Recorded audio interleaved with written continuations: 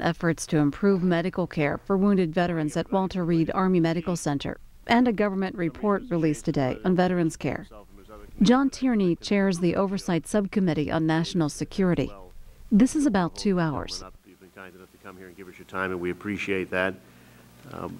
We're going to begin our hearing entitled Third Walter Reed Oversight Hearing, Keeping the Nation's Promise to Our Soldiers. I'm going to ask unanimous consent that only the Chairman and Ranking Member of the Subcommittee and the Chairman and Ranking Member of the full Oversight and Government Reform Committee be allowed to make opening statements. And without objection, that will be ordered. And I ask unanimous consent also that the written statement of former Senator Bob Dole and former Secretary Donna Shalala, co-chairs of the President's Commission on Care for America's Returning Wounded Warriors, be submitted for the record.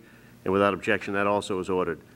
I ask unanimous consent that the gentlelady from the District of Columbia, Representative Eleanor Holmes Norton, be allowed to participate in this hearing in accordance with our rules. She'll be allowed to question the witnesses after all official members of the subcommittee have first had their turn. And I ask unanimous consent that the hearing record be kept open for 5 business days so that all the members of the subcommittee will be allowed to submit a written statement for the record. And without objection, that's all ordered. Well, good morning. You know, back on March 5th, we're all aware that we held a hearing at Walter Reed at the Medical Center and heard from Specialist Jeremy Duncan, from Annette and Del McLeod, and Staff Sergeant Dan Shannon about their experiences with military health care. The mold, the red tape, the frustrations, all of the situations that were reported and which frustrated all of you as well as the members of this panel. In preparation for the hearing today, we reached back out to all of those witnesses to find out what was going on with them, to ask if there's anything else they needed for help, to get their take on how things have improved or not improved, and what our committee needed to focus on, in their opinions, with respect to our sustained and hopefully vigorous oversight. Jeremy Duncan is at Fort Campbell fighting to rejoin his unit overseas in Iraq. Annette and Del McLeod have noticed some improvements, but they're still navigating through the retirement compensation process. And Sergeant Shannon's most recent experiences with military health care were recounted in the Washington Post less than 2 weeks ago. He's trying to leave Walter Reed, but he has faced some additional bureaucratic roadblocks, which I think General Schoonmaker can report have been overcome at this point in time. Sergeant Shannon did tell us something that I think gets to the heart of this matter. And he said, recommendations mean nothing until something is done with them, and that's exactly what this oversight is all about. At an April 17th hearing, we heard the recommendations of the Defense Secretary's Independent Review Group. Since then, the President's Commission, led by former Senator Dole and Secretary Shalala, issued their own recommendations. The purpose of today's hearing will be to ensure that these recommendations and the human faces and stories of our nation's wounded soldiers behind them aren't ignored or forgotten, which unfortunately has too often happened in the past, and also to make sure that our government is moving swiftly to address all of the problems that were identified. This morning we'll hear from top directors with the Government Accountability Office, Congress's investigatory arm, on where we're at. Instead of yet another commission or panel issuing recommendations, today we'll get the first independent assessment of the progress we've made and of the challenges and obstacles that may lie ahead. We're also going to hear directly from key officials in the Army, the Department of Defense, and the Department of Veterans Affairs who have been tasked with fixing the problems and implementing all of the various recommendations. We've been told time and time again that things are improving and that next to the wars in Iraq and Afghanistan, taking care of our wounded soldiers is the highest priority of our military. While I believe some progress has been made, especially through some of the Army's efforts to throw significant additional resources, energy, and manpower at the problem, I'd like to take a few moments to highlight some lingering concerns. We don't do this to focus on the negative. I do this because taking care of our wounded heroes is too important to not demand that we strive for the highest levels of care and respect, and that we do so with a sense of real urgency. A number of us on the subcommittee visited Walter Reed earlier this week. We had the privilege and honor to meet with our brave men and women recovering there, and here's what we heard. First, the disability review process is broken, plain and simple. It's burdensome, archaic, adversarial. We also heard stories of wounded soldiers so frustrated that they would tell us, and I quote, they were just giving up. Second, the challenges we face with traumatic brain injury, TBI, and post-traumatic stress disorder, PTSD, are immense. We heard stories about TBI stigma. That is, the soldiers were afraid to come forward for help out of fear that they'd get kicked out of the military. And third, quality control and oversight will be absolutely key going forward. While the Army has thrown significant bodies at the problem, we need systems to identify and reward great performers and to identify and deal with those treating our wounded soldiers with anything but respect. These challenges and countless others won't be easy to overcome. For instance, we've known for a long time that the disability review process is broken, but we haven't had the will and the sustained focus to fix it in the past. Will the newly created Senior Oversight Committee, made up of top officials from the Department of Defense and the Veterans Administration, be up to the task of urgently and finally fixing and reinventing the disability review process? Will our military be able to hire additional top nurses and psychologists, a key that the GAO has highlighted? Finally, what are we doing now to plan for the future? In my district of Massachusetts, instead of expanding and enhancing health services and retaining specialized personnel, the Veterans Administration officials continue to push for consolidation. They are limiting options for our veterans when, unfortunately, they will clearly be in high demand for years and years to come. As Chairman of the National Security Subcommittee, we've made it a top priority to ensure that there is sustained congressional oversight and accountability so that all those who risk their lives for their country receive the care and respect that they deserve. And I've been routinely impressed by the seriousness and the vigor that the other members of this subcommittee have approached when they're dealing with this issue. It's vital that we continue to have open and public hearings and that we hear from rank-and-file soldiers as well as high-ranking generals and department heads. We've already had 3 hearings, and today's hearing will certainly not be the last. We hope that in the months to come we won't have to hear about how Sergeant Shannon had yet another bureaucratic roadblock thrust in his way in his 3-year odyssey to navigate the military health care system. Rather, we hope to hear about how enormously difficult problems were finally overcome with dedication, hard work, and ingenuity. So I want to thank all of these witnesses whose hard work and ingenuity certainly will be put to the test as we meet this task. And now I'll yield to the ranking member of the committee, Mr. Davis, for his opening remarks. Well, thank you very much, Chairman Tierney. And I want to thank the Chairman of the full committee, Mr. Waxman, for his leadership, and our ranking member, Chris Shays. At the subcommittee's hearings in March and April, we heard about ambitious plans for improvements in the medical processing of wounded soldiers, and we heard promises to pursue these reforms with urgency.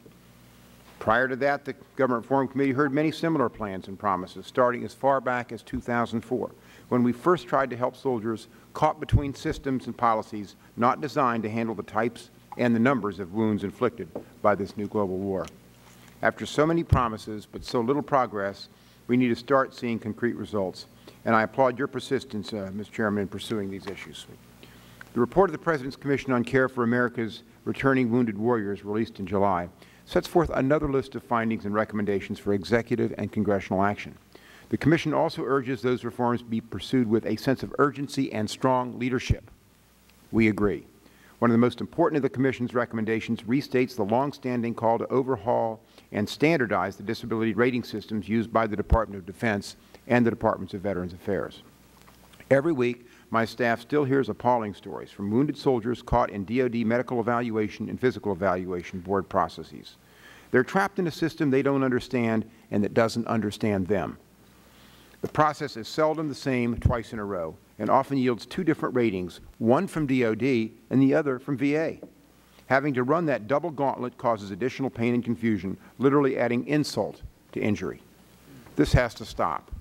The Commission is recommending a single, comprehensive, standardized medical examination that DoD administrators and uses to determine medical fitness, and that VA uses to establish an initial disability level. VA would assume all responsibility for establishing permanent disability ratings and for the administration of all disability compensation and benefits programs. I look forward to hearing from our DoD and VA witnesses today about a firm implementation deadline, details on how the integration of these evaluations will occur, and what performance standards will be put in place to make sure the consolidation serves the near and long-term needs of veterans. We also need to hear more about the Army's Medical Action Plan, a roadmap the Army has created to address patient administrative care at Walter Reed and at all Army medical treatment facilities. The plan is comprehensive in scope and includes stabilized command and control structures, prioritizing patient support with a focus on family needs, developing training and doctrine, facilitating a continuum of care, and improving transfers to the Department of Veterans Affairs. These are worthy and long overdue goals, but at this point they seem frustratingly incremental and risk drawing energy and resources from the broader systematic changes that I think are clearly needed. And even those goals have to be viewed with skepticism, looking back on more than 3 years of quarterly reports, document missing deadlines, and glacial progress that changed the process but didn't always improve the product for the Army's wounded warriors. Clearly, the Army has dedicated considerable manpower and resources to the new warrior transition units and patient services. But better training and clear lines of responsibility and accountability are still needed. Diagnosis and treatment for this war's signature wounds, traumatic brain injuries, and post-traumatic stress disorder are still far from adequate.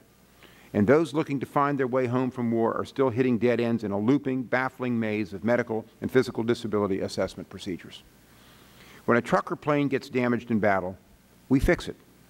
Honor demands we do everything possible to fix the most precious assets we send into harm's way, the men and the women who volunteer to fight for us.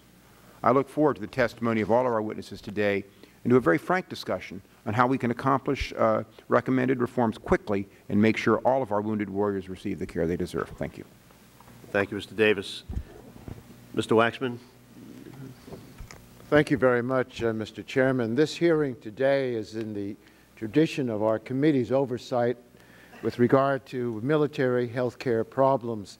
Long before the public ever heard about the problems at Walter Reed under the leadership of Congressman Tom Davis, we held hearings on the important problems that Guard and Reserve troops were having with health care and military benefits.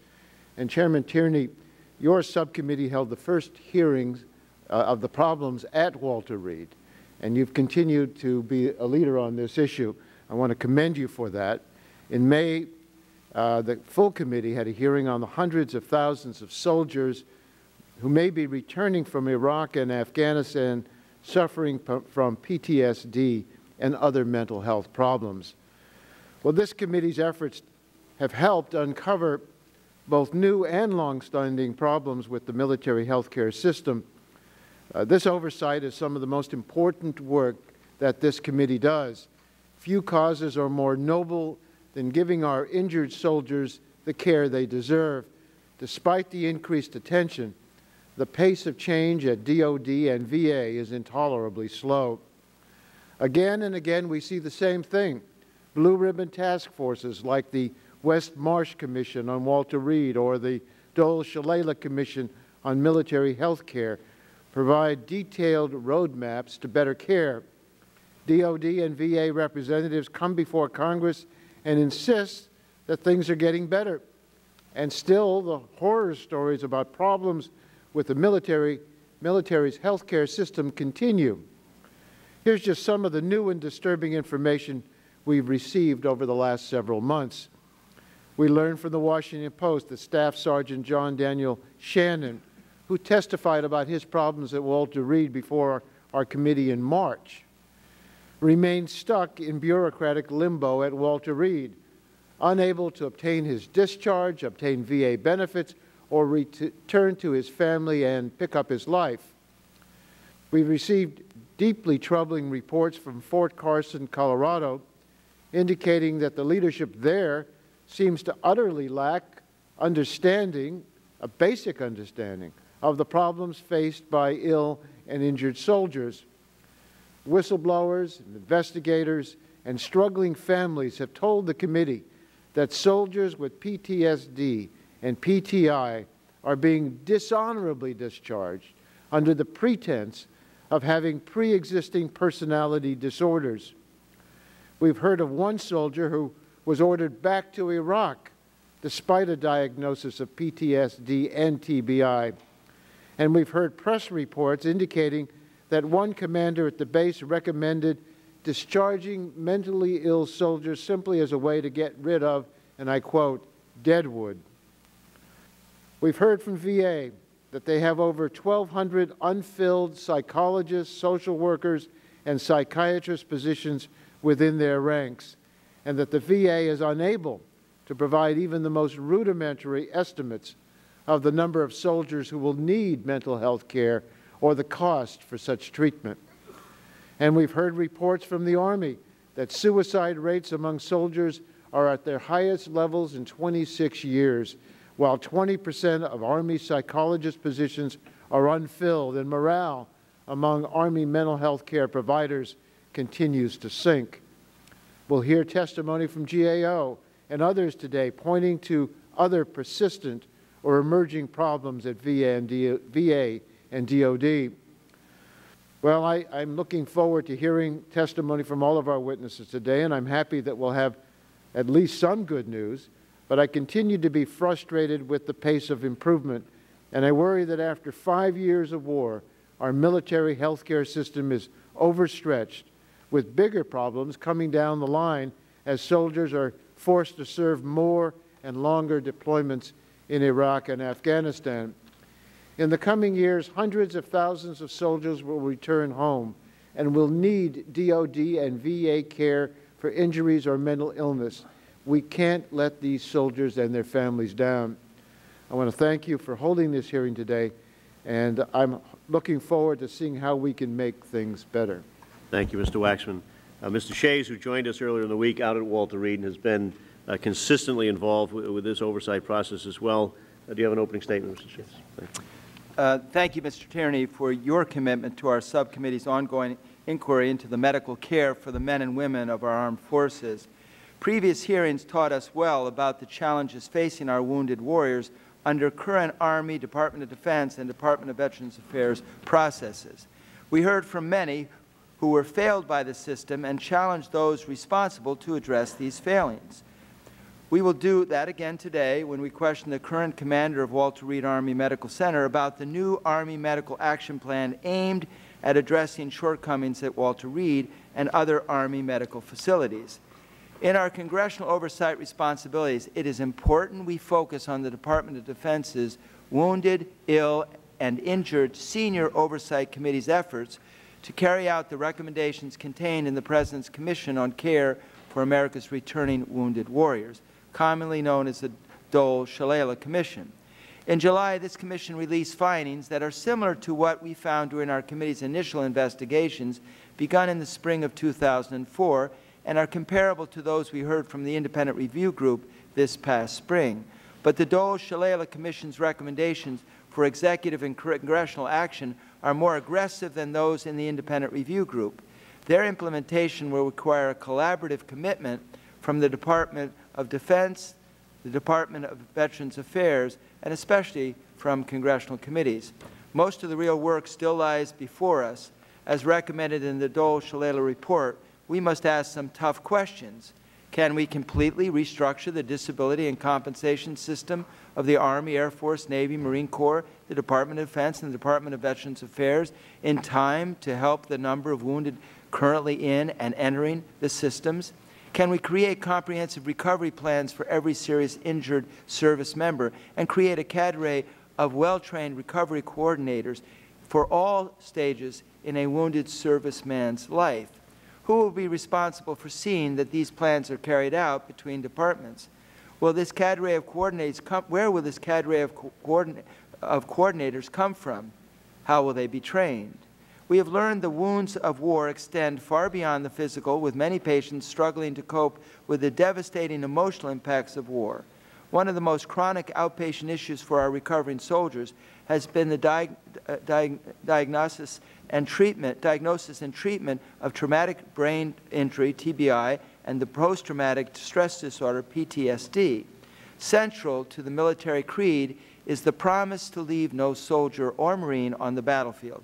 But if we do not appropriately recognize and treat all wounds, including the issues associated with post-traumatic stress disorder and traumatic brain injury, we do precisely that. We leave them behind.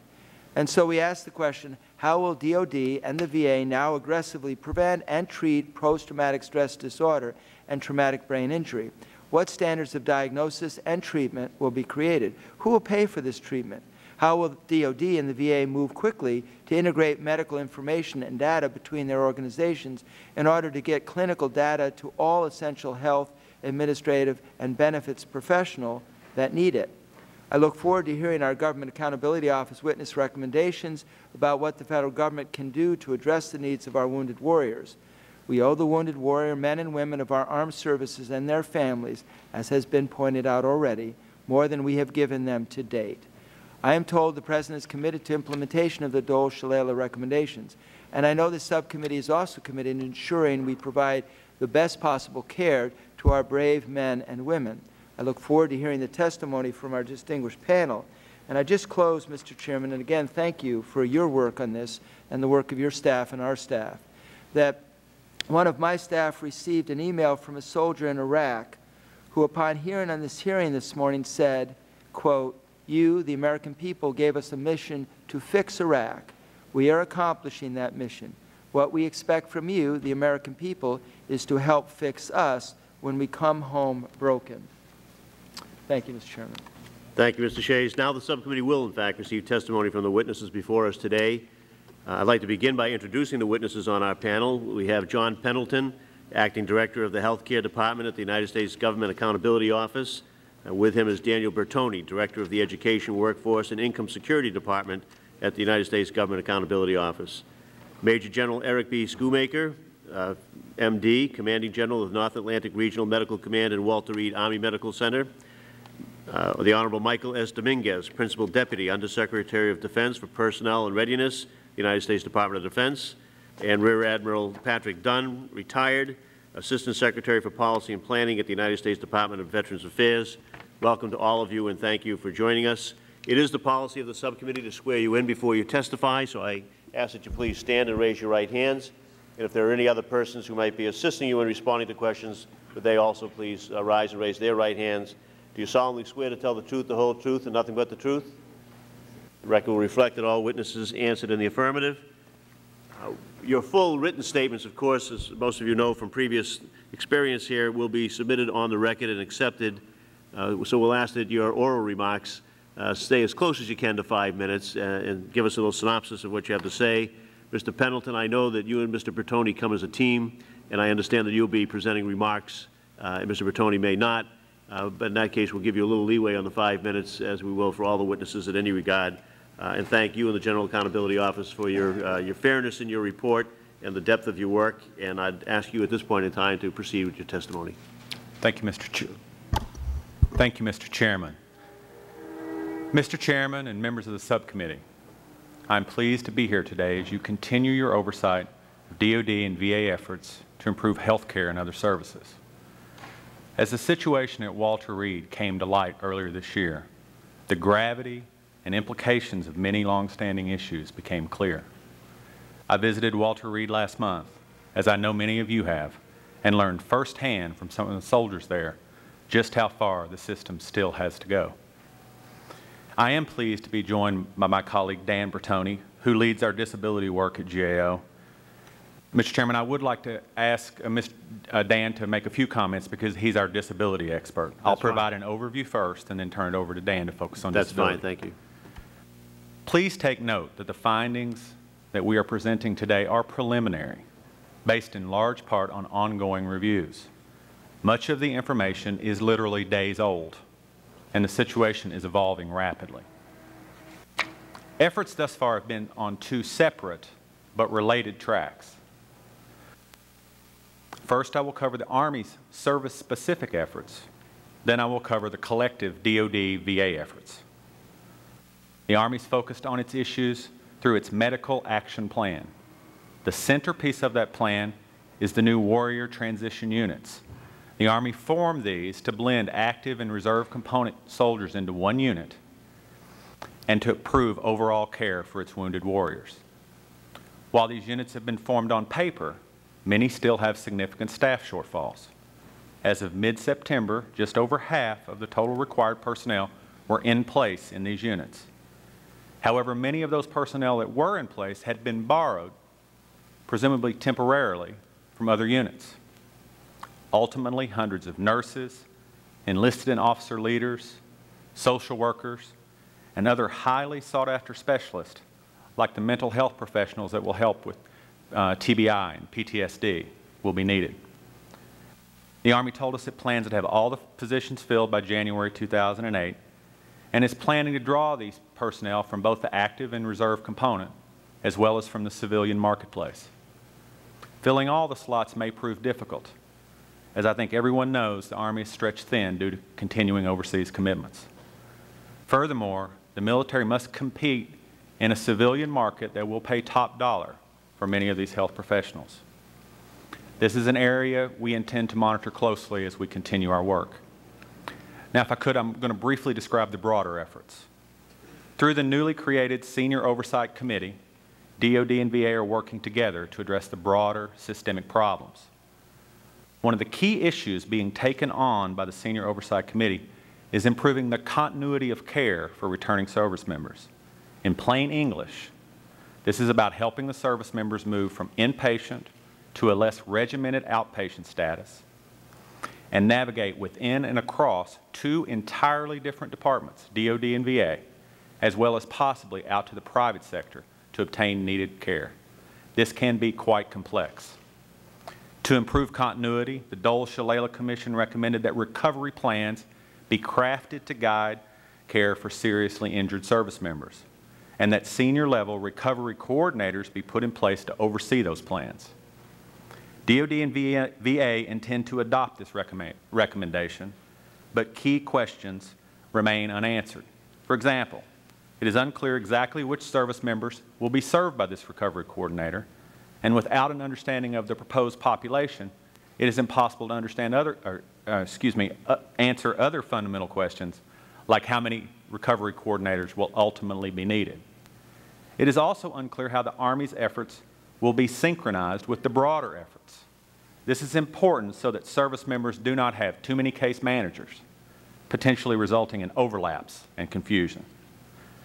Mr. Chairman, given the complexity and urgency of these issues, it is critical for top leaders to ensure the goals are achieved expeditiously. However, careful oversight will be needed to ensure that any gains made in the near term are not lost over time. That concludes my part of the statement. With your permission, Dan will focus on disability issues. Thank you, Mr. Pendleton. Mr. Bertoni would be anxious to hear from you.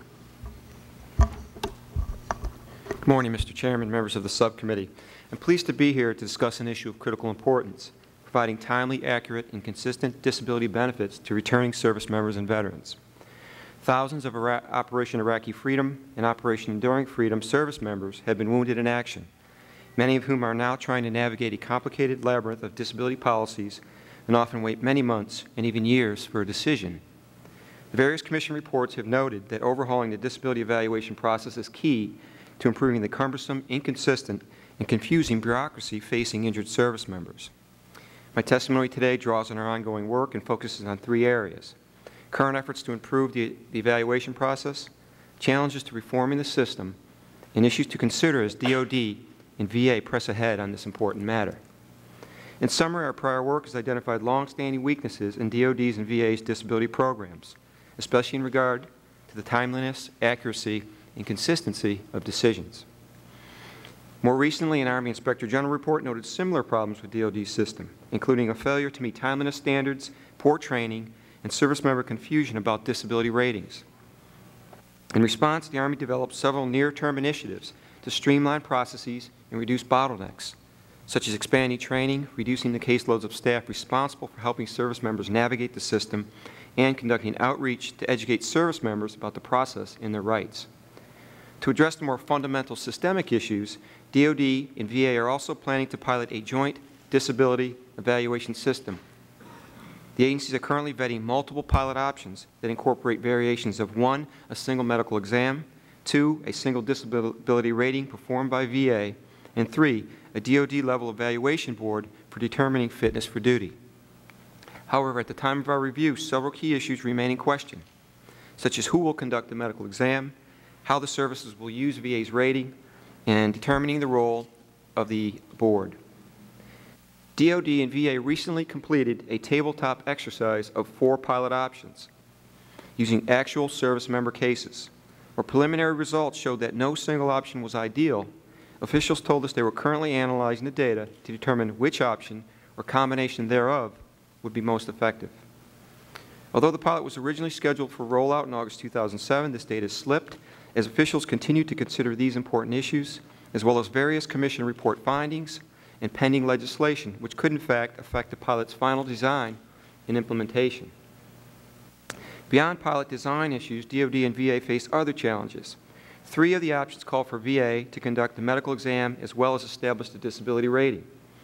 This could have substantial staffing and training implications at a time when VA, with 400,000 pending claims already, is struggling to provide current veterans with timely and quality services. We're also concerned that while having a single rating could improve consistency, VA's outdating rating schedule does not reflect changes in the national economy and the capacity of injured service members to work, thus potentially undermining the reintegration of returning warriors into productive society. Going forward, DoD and VA must take aggressive yet deliberate steps to address this issue. Key program design and policy questions should be fully vetted to ensure that any proposed redesign has the best chance of success. This will require a careful, objective study of all proposed options and pending legislation, comprehensive assessment of pilot outcome data, proper metrics to gauge progress of the pilot, and an evaluation process to ensure needed adjustments are made along the way. Failure to properly consider alternatives or address critical policy details could worsen delays and confusion and jeopardize the system's successful transformation. Mr. Chairman, this concludes my statement. I'm happy to answer any questions you may have. Thank you very much. Thanks to both you gentlemen. General Schoomaker, would you care to make some remarks? Mr. Chairman, Congressman Shays, distinguished members of the subcommittee, thanks for this opportunity to update you on the extraordinary and heroic acute care and rehabilitative and comprehensive support of our warriors and families being performed every day at Walter Reed Army Medical Center and throughout our Army. I'm very proud to be here today sharing with you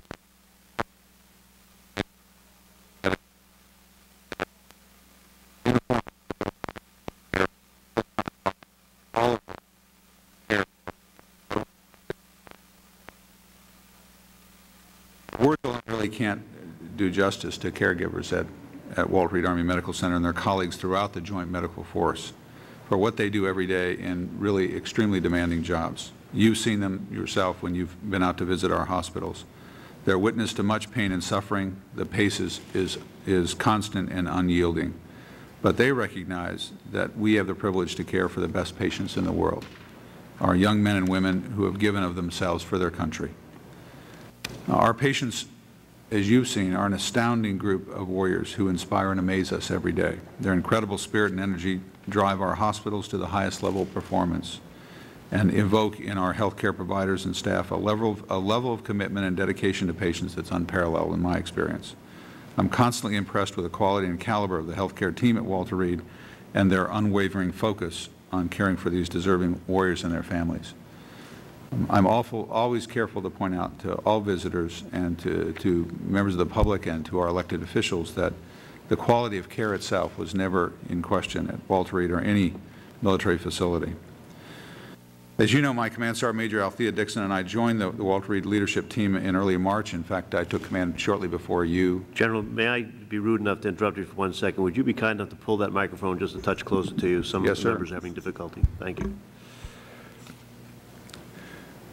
Our focus has been on ensuring that the warriors for whom we care get the very best medical care, the best administrative processing, and the best support services that are available.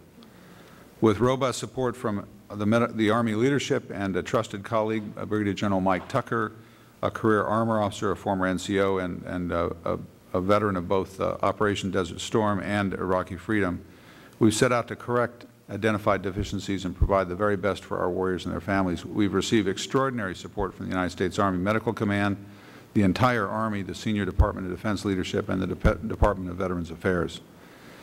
During the past 6 months, we've identified problems, and where appropriate, we've taken immediate corrective actions. Many involve the creation of support services which were present at larger Army installations but weren't available at Walter Reed before the events of mid-February. The specifics of these changes and the continuing improvements are outlined in my formal written statement for this hearing. Let me focus on several recent events and key people to highlight our progress.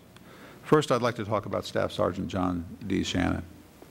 Many of you know Staff Sergeant Shannon is one of the first 3 soldiers who raised serious concerns about our care and support of soldiers like him. He lived in Building 18. He appeared before this committee at a hearing held in Walter Reed in March. He has since met with you and members of your staff, updating you on his concerns and progress. And as you alluded to, Mr. Chairman, he recently was the subject of a newspaper cover story on continuing problems for our warriors in transition like him. I regret that he declined to be with us today. He's in the midst of out processing, and I trust that he won't take issue with my talking about him in an open hearing here today. We've endeavored to work closely with wounded warriors like Staff Sergeant Shannon to improve our system of care and administrative processes at Walter Reed, and by extension across the Army and the Joint Force, and into long-term care and continued rehabilitation within the Veterans Administration system. We immediately improved the housing conditions for all our warriors in transition who are in Building 18 and any other accommodations that did not meet the highest standards of the Army. We created a triad of a squad leader, a physician primary care manager, and a nurse case manager to ensure the well-being, provide comprehensive medical oversight, and ensure administrative efficiency, timeliness, and thoroughness in the care, rehabilitation, and adjudication of physical disability for these warriors. Regrettably, in Staff Sergeant Shannon's case, we encountered a problem toward the end of his very lengthy acute treatment, rehabilitation, and processing of disability, which resulted in misinformation and fear of unnecessary delays in his medical retirement. But his chain of command and the support systems embodied in the triad responded promptly to his call for help, and he underwent all steps on schedule in his physical evaluation board process, and he's now out processing from Walter Reed and will be medically retired from the Army. Ironically, Staff Sergeant Shannon, in conversations with him, did not realize that because the physical disability system and the physical evaluation board are separated from our squad leaders, that he should not have gone to his squad leader to get help. In fact, that's exactly what we would have asked him to do, and we've used his example to re-educate people about how they get help within our system. We truly appreciate his service and his sacrifice. It's our obligation. It's frankly our sworn duty to heal soldiers like Staff Sergeant Shannon.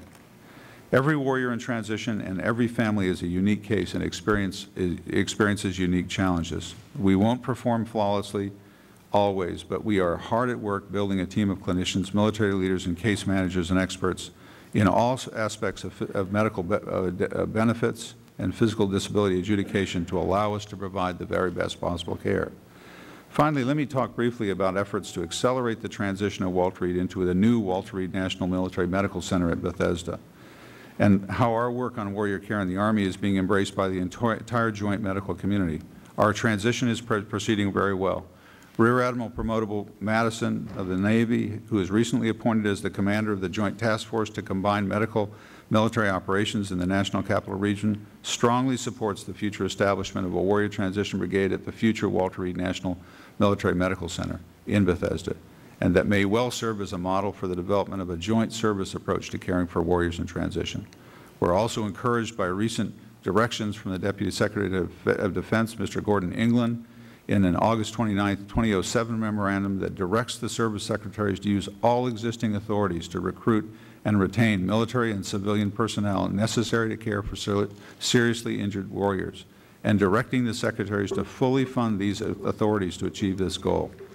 In his memorandum, Secretary England directs the Secretary of Army to develop and implement, quote, a robust recruitment plan, unquote, to address identified gaps in staffing and sufficiently fund the Walter Reed budget to pay for these recruitment and retention incentives. These efforts should help to stabilize the workforce at Walter Reed and to ensure that our warriors will continue to be cared for by the best healthcare professionals in the world. I believe that the actions that we've taken in the last 6 months will ultimately make Walter Reed and the Army Medical Department stronger organizations, more adept at caring for warriors and their families. We need to continue to address our shortfalls. We need to continue to focus on serving our warriors and families, and we will continue to improve. Thanks for this opportunity to speak with the committee today and answer your questions. Thank you, General. Mr. Dominguez. Chairman, is this on? You need to put that on and pull a little closer if you would. It may not be on. There we go. Mr. Chairman, Congressman Shays, distinguished members of the committee, thank you for the opportunity to update you on the progress we've made improving the systems for support and care of our wounded, ill, and injured service members and their families. I apologize for the tardiness of my written testimony, but trust that you will find within it the specific information you need in order to fulfill your oversight responsibilities. I would like to use this opening statement to make 4 headline points. First, the issue that emerged last February did indeed uncover in our care and support of wounded, ill, and injured. We failed. We acknowledge that failure, and the senior leadership of the Defense Department is committed to correcting the system and repairing the gap. Secretary Gates has stated that outside of the war itself, he has no higher priority. Next, it is absolutely clear to us that requires a partnership with the Congress, with the various advisory committees, with the nation's many charitable and service organizations, but first and foremost, a partnership with the talented men and women in the Department of Veterans Affairs. Deputy Secretary Mansfield of the VA and Deputy Secretary England of Defense established the Senior Oversight Committee to forge that partnership. At my level, I believe I've spent more time over the last few months with Undersecretary Cooper and Assistant Secretary Dunn than I've spent with members of my own staff. We are jointly and cooperatively working this challenge. Third, we have accomplished a great deal. That is documented in our testimony. We are doing more every day. In fact, only yesterday, the two Deputy Secretaries endorsed a plan to pilot a substantive revision of the disability evaluation system, which features a single comprehensive physical exam done to VA standards using VA templates, and a single rating for each disabling condition, with that rating issued by the world-class professionals at DVA, and that rating decision being binding on the Department of Defense. Integrating DVA into DoD's administrative decision-making processes is evidence of the extraordinary level of cooperation we have achieved. Fourth, while we have accomplished a great deal, there is still more to do. We will do everything we can within the realm of policy and regulation. Undoubtedly, we will seek legislation, but that legislation would be groundbreaking, changing the foundations of our current disability systems and changing fundamentally the roles and responsibilities among government agencies. We do not need from the Congress prescriptive legislation addressing the minutia of how we execute our responsibilities within current law. We do need and welcome your oversight of these areas through hearings such as this one and visits such as you conducted earlier this week.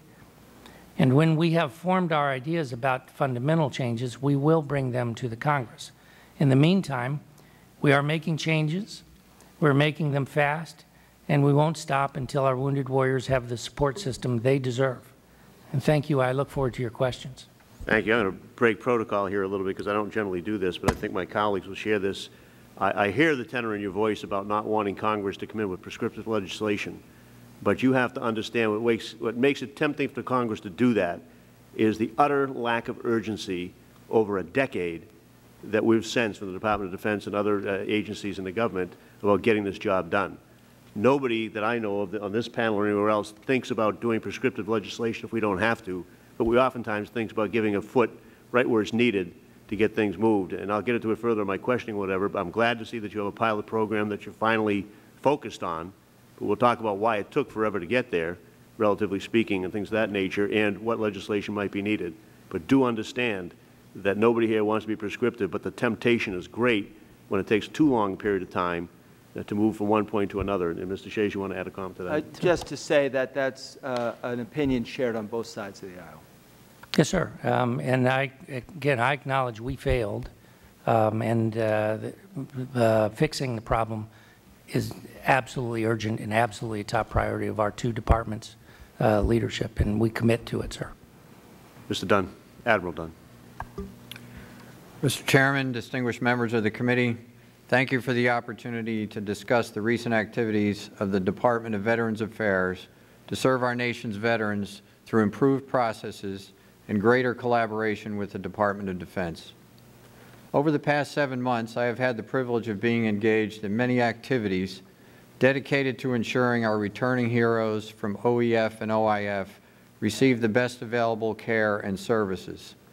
I join my colleagues from VA and those from DoD in striving to provide a lifetime of world-class care and support for our veterans and their families. On March 6th, the President established the Interagency Task Force on Returning Global War on Terror Heroes. VA Secretary Nicholson was appointed chair and I was proud to support him as the Executive Secretary. On April 19th, the task force issued its report to the President.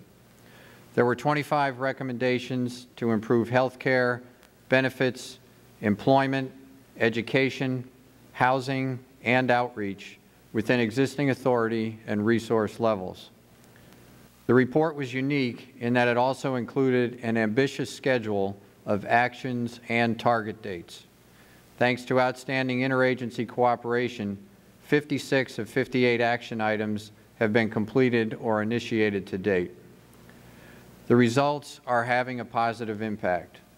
The Small Business Administration launched the Patriot Express Loan Initiative. This program, which has already provided more than $23 million in loans, provides a full range of lending, business counseling, and procurement programs to veterans and eligible dependents. Other task force-inspired initiatives will support seamless and world-class health care delivery. VA and DoD drafted a joint policy document on co-management and case management of severely injured service members. This will enhance individualized, integrated interagency support for the wounded, severely injured, or ill service member and his or her family throughout the recovery process. To assist OEF-OIF wounded service members and their families with the transition process, VA hired 100 new transition patient advocates. These men and women, often veterans themselves, work with case managers and clinicians to ensure patients and families can focus on recovery. VA also revised its electronic health care enrollment form to include a selection option for OEF-OIF to ensure proper priority of care. Additionally, a contract was recently awarded for an independent assessment of inpatient electronic health records in VA and DoD. The contract will provide us recommendations for the scope and elements of a joint health record. As you know, many recommendations have been issued lately which center around the treatment of wounded service members and veterans.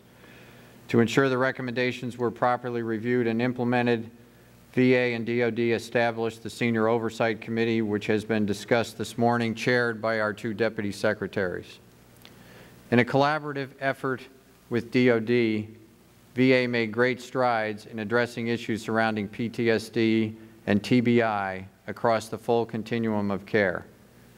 The focus has been to create a comprehensive, effective, and individual program dedicated to all aspects of care for our patients and their families.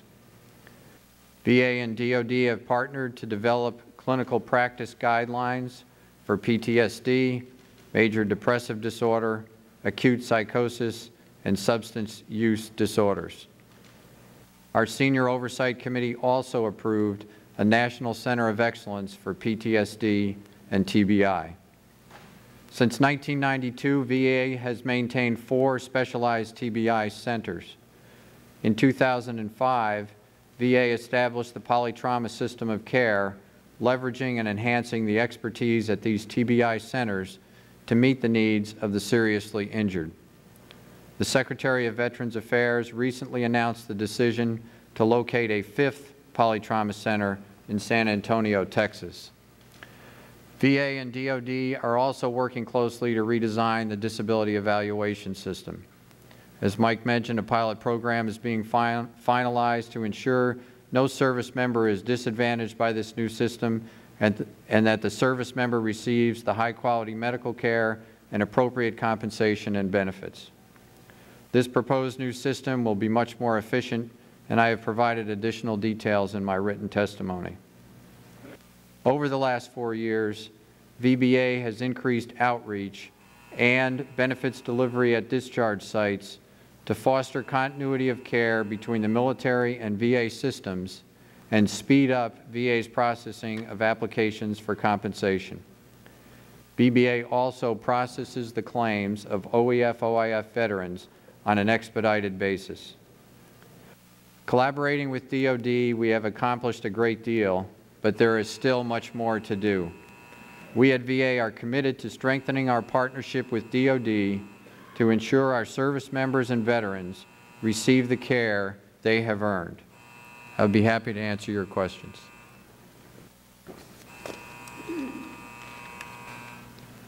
Thank you. Typical of this institution, there's a message for votes coming up, I assume, on that, and I'll be able to give more information on that in a moment. What I think we'll do at least is start with the questioning and then make a determination. We find out how many votes as to whether we'll have to interrupt or whether we can try to continue on through. I want to thank all of you for your testimony, and despite my interruption, Mr. Dominguez, I think we're trying to be helpful here and try to move forward on this basis. And it was something in the tone or the comment that you made that struck a chord there amongst several of us here. But that had to do really with urgency. And one of the things that we constantly have from all of the commissions and from all of our conversations with returning people is the sense that there's been a lack of urgency over time about dealing particularly with the rating system, with the evaluation system on that. And when I look at how long it has taken for the Senior Oversight Committee to stand up and get going on this thing, the frustration is palpable. I was just making a sort of a broad comparison to General Jones's work. He did the Independent Commission on the Security Forces of Iraq. They started in May of 2007. They assembled teams of 20 prominent retired and active officers, police chiefs, deputies, secretaries of defenses, etc. They've organized into 10 syndicates. They focused on either discrete components or cross-cutting functional areas. They were all subject to review of the full committee. They traveled widely throughout Iraq, which I don't have to remind anybody is a seriously difficult prospect to do in the middle of a war. They interviewed hundreds of Iraqi officials, U.S. officials, visited sites, and did all of that and filed their report in 4 months. We're 7 months into this process, and what we all admit is one of the major concerns that we have, and we're just now getting off the ground. So that's, the lack of urgency I think that members coming back from Iraq and Afghanistan sense, and the members here on this dais sense. Why has it taken so long to get going on that? Now, I'll let you answer that in the context of the first question I'm going to ask. Now we've had the pilot program that you announced either yesterday or today, which is good. I'm glad that that's moving forward. We need to know from you a little bit more about that pilot program, what it entails, and does it address GAO's concerns in terms of personnel? I understand from your brief comments that it's going to be the Veterans Administration standards and template on that. So that raises the questions I think that Mr. Pendleton and Mr. Bertoni raised about if you choose that, then you have difficulties with the process itself of VA. The single disability evaluation should make it more consistent in disability ratings, but does it have enough people involved in this system? Are we going to have the personnel? Are we going to take into account the assistive technologies and disabled veterans' ability to work and have a new system for getting people that can be put into work out there? Let's do something about the outdated rating system and all of that. Does it address that? And how long is this pilot program going to go? Why aren't we moving immediately into a final disposition of this? If you've done your tabletops, you've had your analysis, you've dealt with the experts, you've looked at the situation, examined the data, how long is this pilot going to go? Why aren't we going right into just getting this done? And I suspect we'll give you an opportunity to answer that. Thank you for the question. First, let me say that if there was anything in my tone that was critical, I apologize for it. Not intended to be. The sense of outrage by the Congress and the American people was fully justified last spring, and the demand for urgency fully justified, 100% with it. I felt the boot and appropriately applied, and I do want to say that we are moving urgently. The SOC meets for an hour a week, has been doing that in a decision-making forum. Now, why it takes us a little longer to get going is that we're doing more than the report. We, in crafting our recommendations to the SOC on what we are going to do, we have to reach down into the organization and get those people who have an equity stake, who have a lot of knowledge and experience, and cause them all to try and work through this and come together. So it's very much managing an alliance as we work through the issues and come to grips with it. And then if I remind you of the again the comments Mr. Bertoni made, about, here's a bunch of the questions that have to be answered, and you have to have the evaluation plans and how you're going to do that. And those are the kinds of questions and the due diligence we have to put in place, before we can launch on a system. So it does take some time to develop that details, to build that consensus, and to work through these issues. I have to say that each of the military services feel an intense need to solve this problem themselves. So when I write in there with Secretary Dunn saying, okay, stand back, guys, we're going to fix this, their immediate reaction is, prove it first before we let you, hurt us more. Justifiable on their part as well. And so that, again, is part of the confidence building process that we have to use. Now, how this process will work, we will use the VA rating. The VA rating for the unfitting condition will be determinative, and the percentage that they put on that will dictate whether a first person found to be unfit is separated or retired in the level of benefits, just as in the current system. The pilot we're doing must stay within the context of the current law. That includes how the VA does their thing with the VA schedule rating disabilities. The fact that needs to be updated has been acknowledged by the Secretary of VA. I'll let Pat speak to that. But what we're going to be moving forward with is within the current context of law and what we can do by policy changes and by bringing the VA talent into our side of the administrative processes. And how long do you project the pilot is going to be? Sir, because this affects people, it's an administrative process that actually, issues an outcome that affects benefits and for real individuals. Our first step is we're going to do the next thing beyond a tabletop, which is actually a proof of concept where we walk people who've already been through the system and already been issued their benefits and their determinations. We're going to walk them back through this system and see how those two things compare. Then, notionally, January of '08, we'll actually start putting new cases through this. There's training associated with it and preparation for it. I don't at present have a concept for how long that would work. We're going to do it in the Washington, D.C. metro area first, but if we, within a few months, depending on the number of people that go through it and the outcomes, we could very well begin to scale it up across the department, shortly thereafter. When and if fundamentally different legislation, such as the ideas proposed by Secretary Shalala and Senator Dole come, then a lot of things would change based on that. So we'd have to reevaluate how we do that. We'll explore that a little further, I think, if we can, by the time it's expired. Mr. Platts, would you care to ask some questions? Thank you, Mr. Chairman. Appreciate you and the ranking member's leadership on this issue and the various hearings and visits to Walter Reed. I want to thank all of our witnesses, both those on the front lines of trying to make these systems work, as well as our GAO colleagues and their important oversight work. When we conducted our first hearing— Excuse me, Mr. Platts, I hate to do this to you, but there are only 6 minutes left to vote. Okay. And I know you want to record your vote. So you have a choice. You can stay, and I'll stay with you, and we'll both try to make it, or we can go and do the two quick votes and be back here in 10 minutes. You want to do that, Mr. Chairman? Fine. We're going to recess. I apologize to our witnesses for the schedule around here, but we'll take 10 minutes probably max and be back here. Thank you.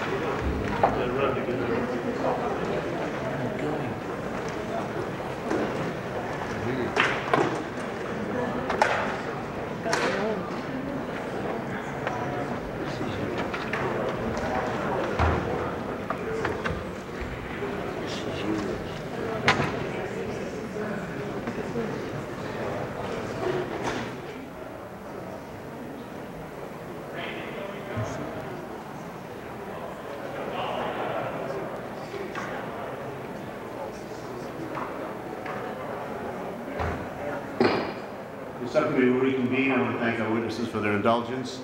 And Mr. Plass, thank you for allowing us to interrupt, and I think it was a better way to proceed, and hopefully you'll get your entire 5 minutes again starting now.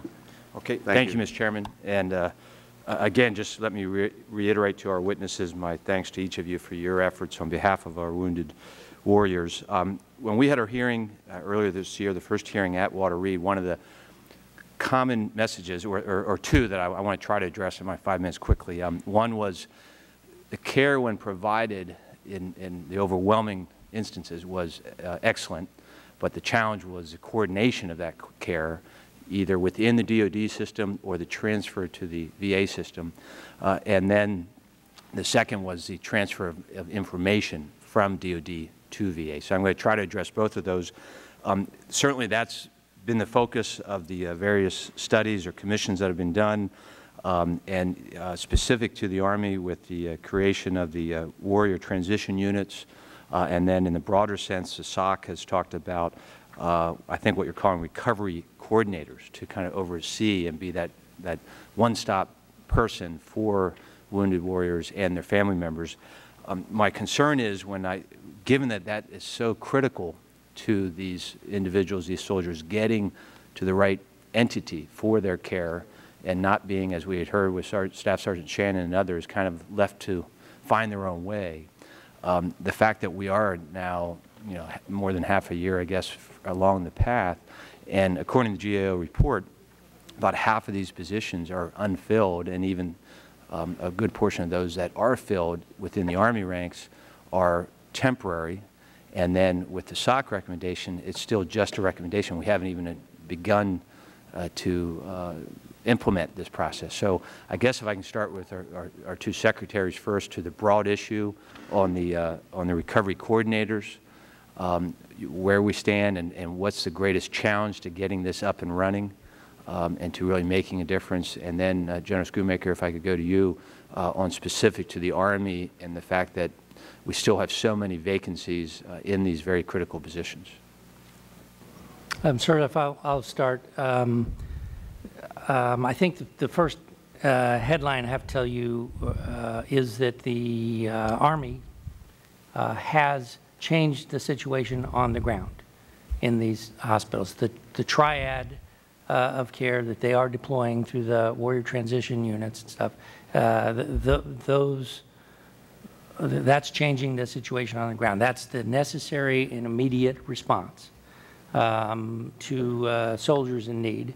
Now, is that, I know that's the plan, but my understanding, and I think from GAO, is that only 13 of the 38 Army facilities actually have those fully staffed, those triad staff. Is that incorrect?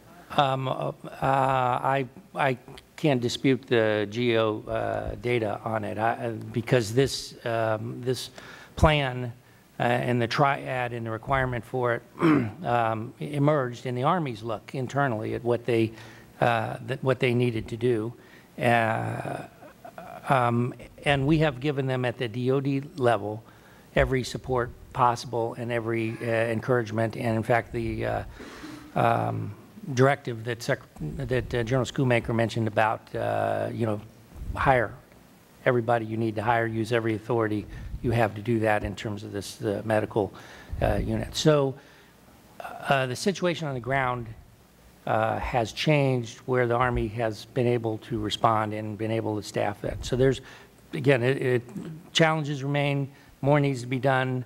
We're pouring all the gas on it we can. That's also true with regards to the VA-DoD collaboration around information sharing, and in fact people. There's people from both departments in each other's facilities actually coordinating and managing the transfer of patients and information when patients move back and forth between our systems. Another great example of the partnership stepping up to the challenge and changing the situation on the ground.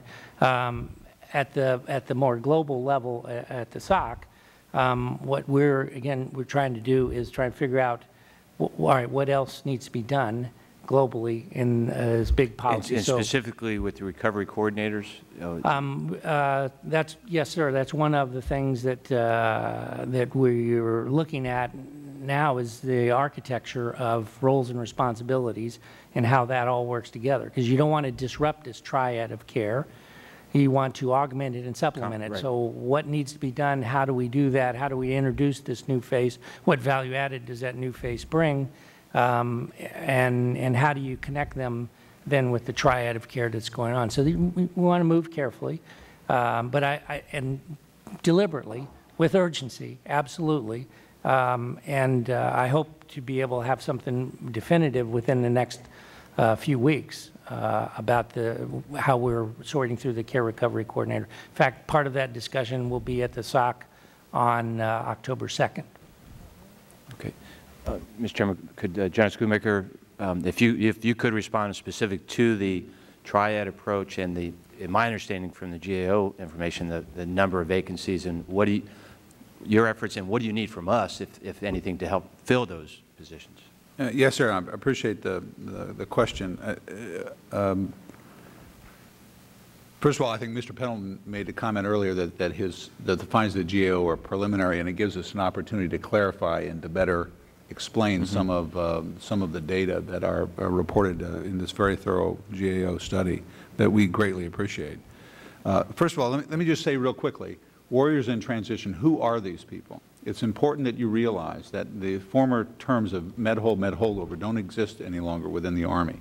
We have taken all soldiers, active component soldiers and mobilized reserve component soldiers, National Guardsmen and reservists, regardless of where they became injured, ill, whether they're combat casualties or whether they're frankly injured on a training base or develop a serious illness in the course of their service. We put them all together in a single unit we call warrior transition units, and they are called warriors in transition. The important thing is not where they got injured or ill, is simply that they developed an injury or an illness as a consequence of their service, and we want to treat them all the same.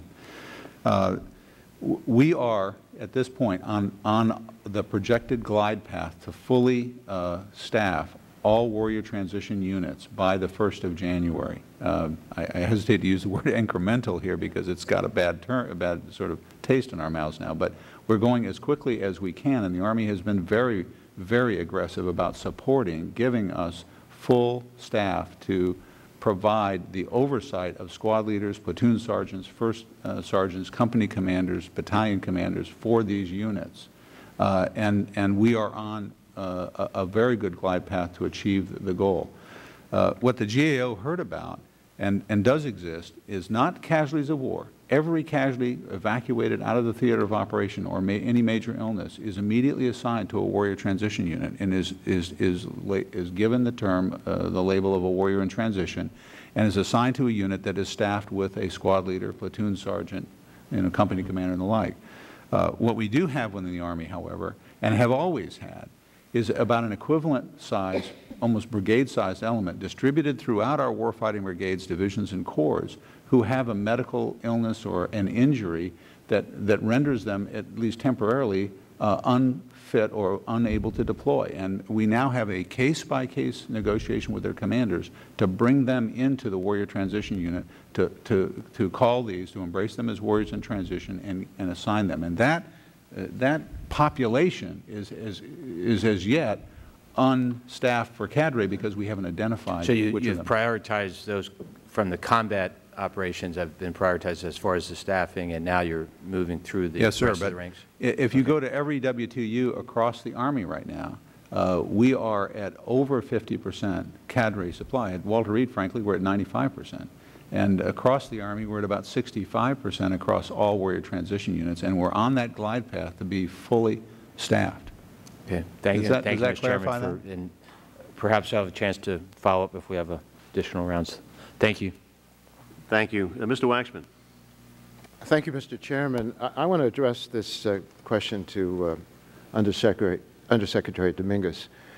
There have been reports about soldiers who, despite physical or mental health problems and against the advice of their doctors, have been ordered to redeploy to Iraq. We first heard this at our hearing in May 24th, and since then we've received additional reports from soldiers at Fort Benning and Fort Carson.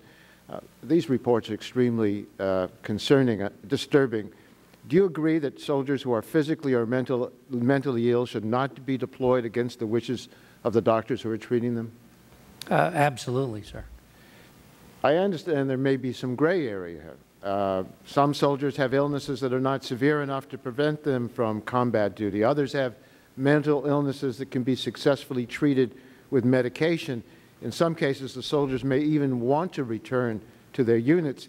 Has DOD put together a policy that governs these redeployments? How do you balance the needs of the soldiers, the unit, and the military as a whole? Sir, we've given that a great deal of thought in these last several months. That is partly some of the work of the mental health task force. I'll have to get back to you on the record with the policy that governs this. I do know that they are screened. People are screened before they redeploy. They're screened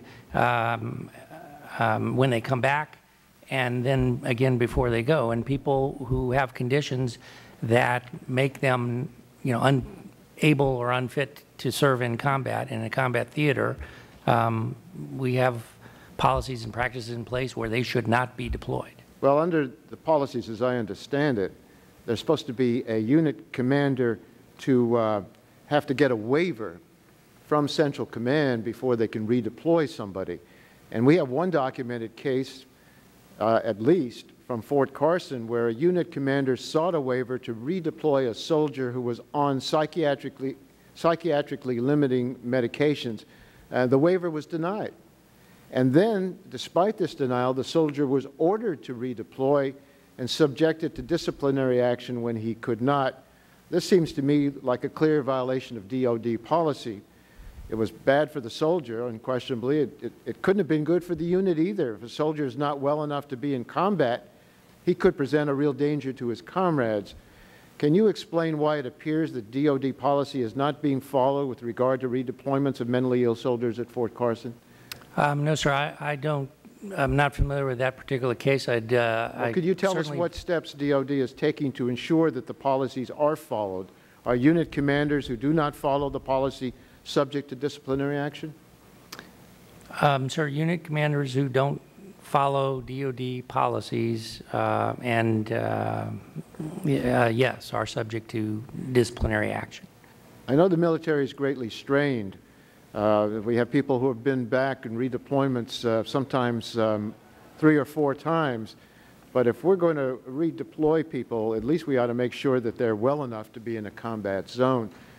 The other thing I wanted to ask you about is there are also credible reports of systemic problems at Fort Carson with regard to wrongful discharges of soldiers with psychiatric conditions. The military comes back and says, well, they have a pre-existing condition, and therefore they're not going to take care of them. They don't accept that this is a mental illness problem related to combat.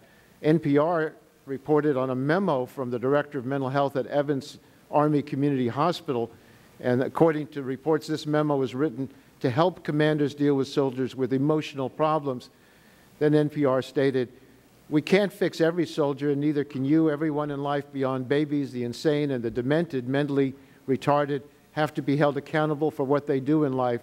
And the memo goes on to urge commanders, and I quote, get rid of the dead wood. Are you familiar with that memo?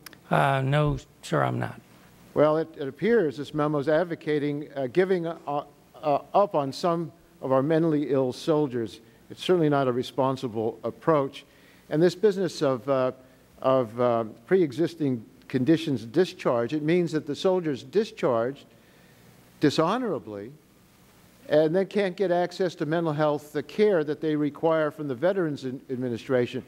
This certainly doesn't make sense to me. It seems like if a soldier was healthy enough to be accepted into the Army, disciplinary problems that appear to be related to PTSD should not be blamed on pre-existing conditions. These soldiers should receive treatment, not blame. I'd like to get further reports from you on this issue. It's certainly not appropriate to discharge soldiers with PTSD through this via this pre-existing condition discharge. And I'd like to get from you, for the record, because my time is up, but I think we need to get this, the DOD policies that prevent soldiers from being inappropriately discharged for pre-existing conditions. If this is going on, it's certainly an outrage. I'm happy to provide that. If I might, I do want to call attention to Secretary Guerin and Chief of Staff General Casey's efforts to train the Army on the challenges of combat stress.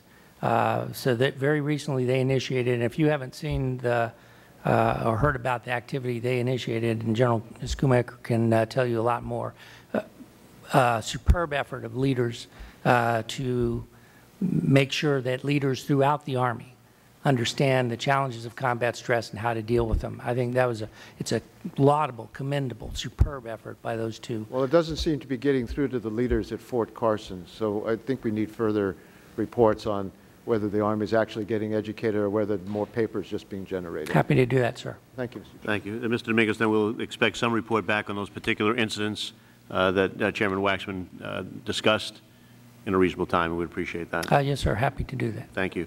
Mr. Turner. Thank you, Mr. Chairman.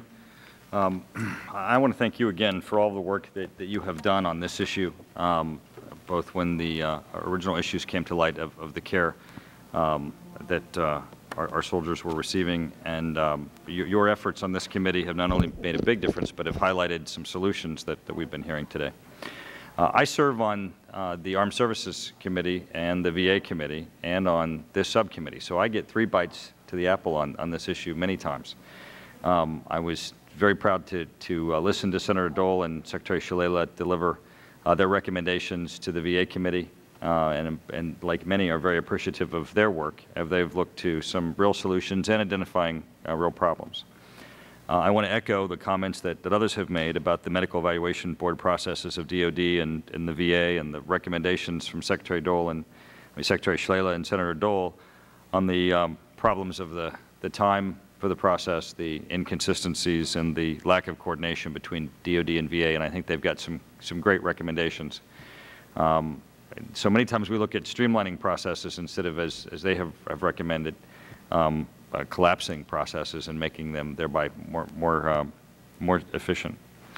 But in looking at the 3 different committees that I serve on and the information that we receive and how we need to proceed, one of the things that this committee has continued to hear in this process that are of great concern is a sense between reserve components, Guard, and active members, that there's a disparity perhaps for Reserve and Guard members and the level of their care, the facilities, the resources that are brought to bear to assist them.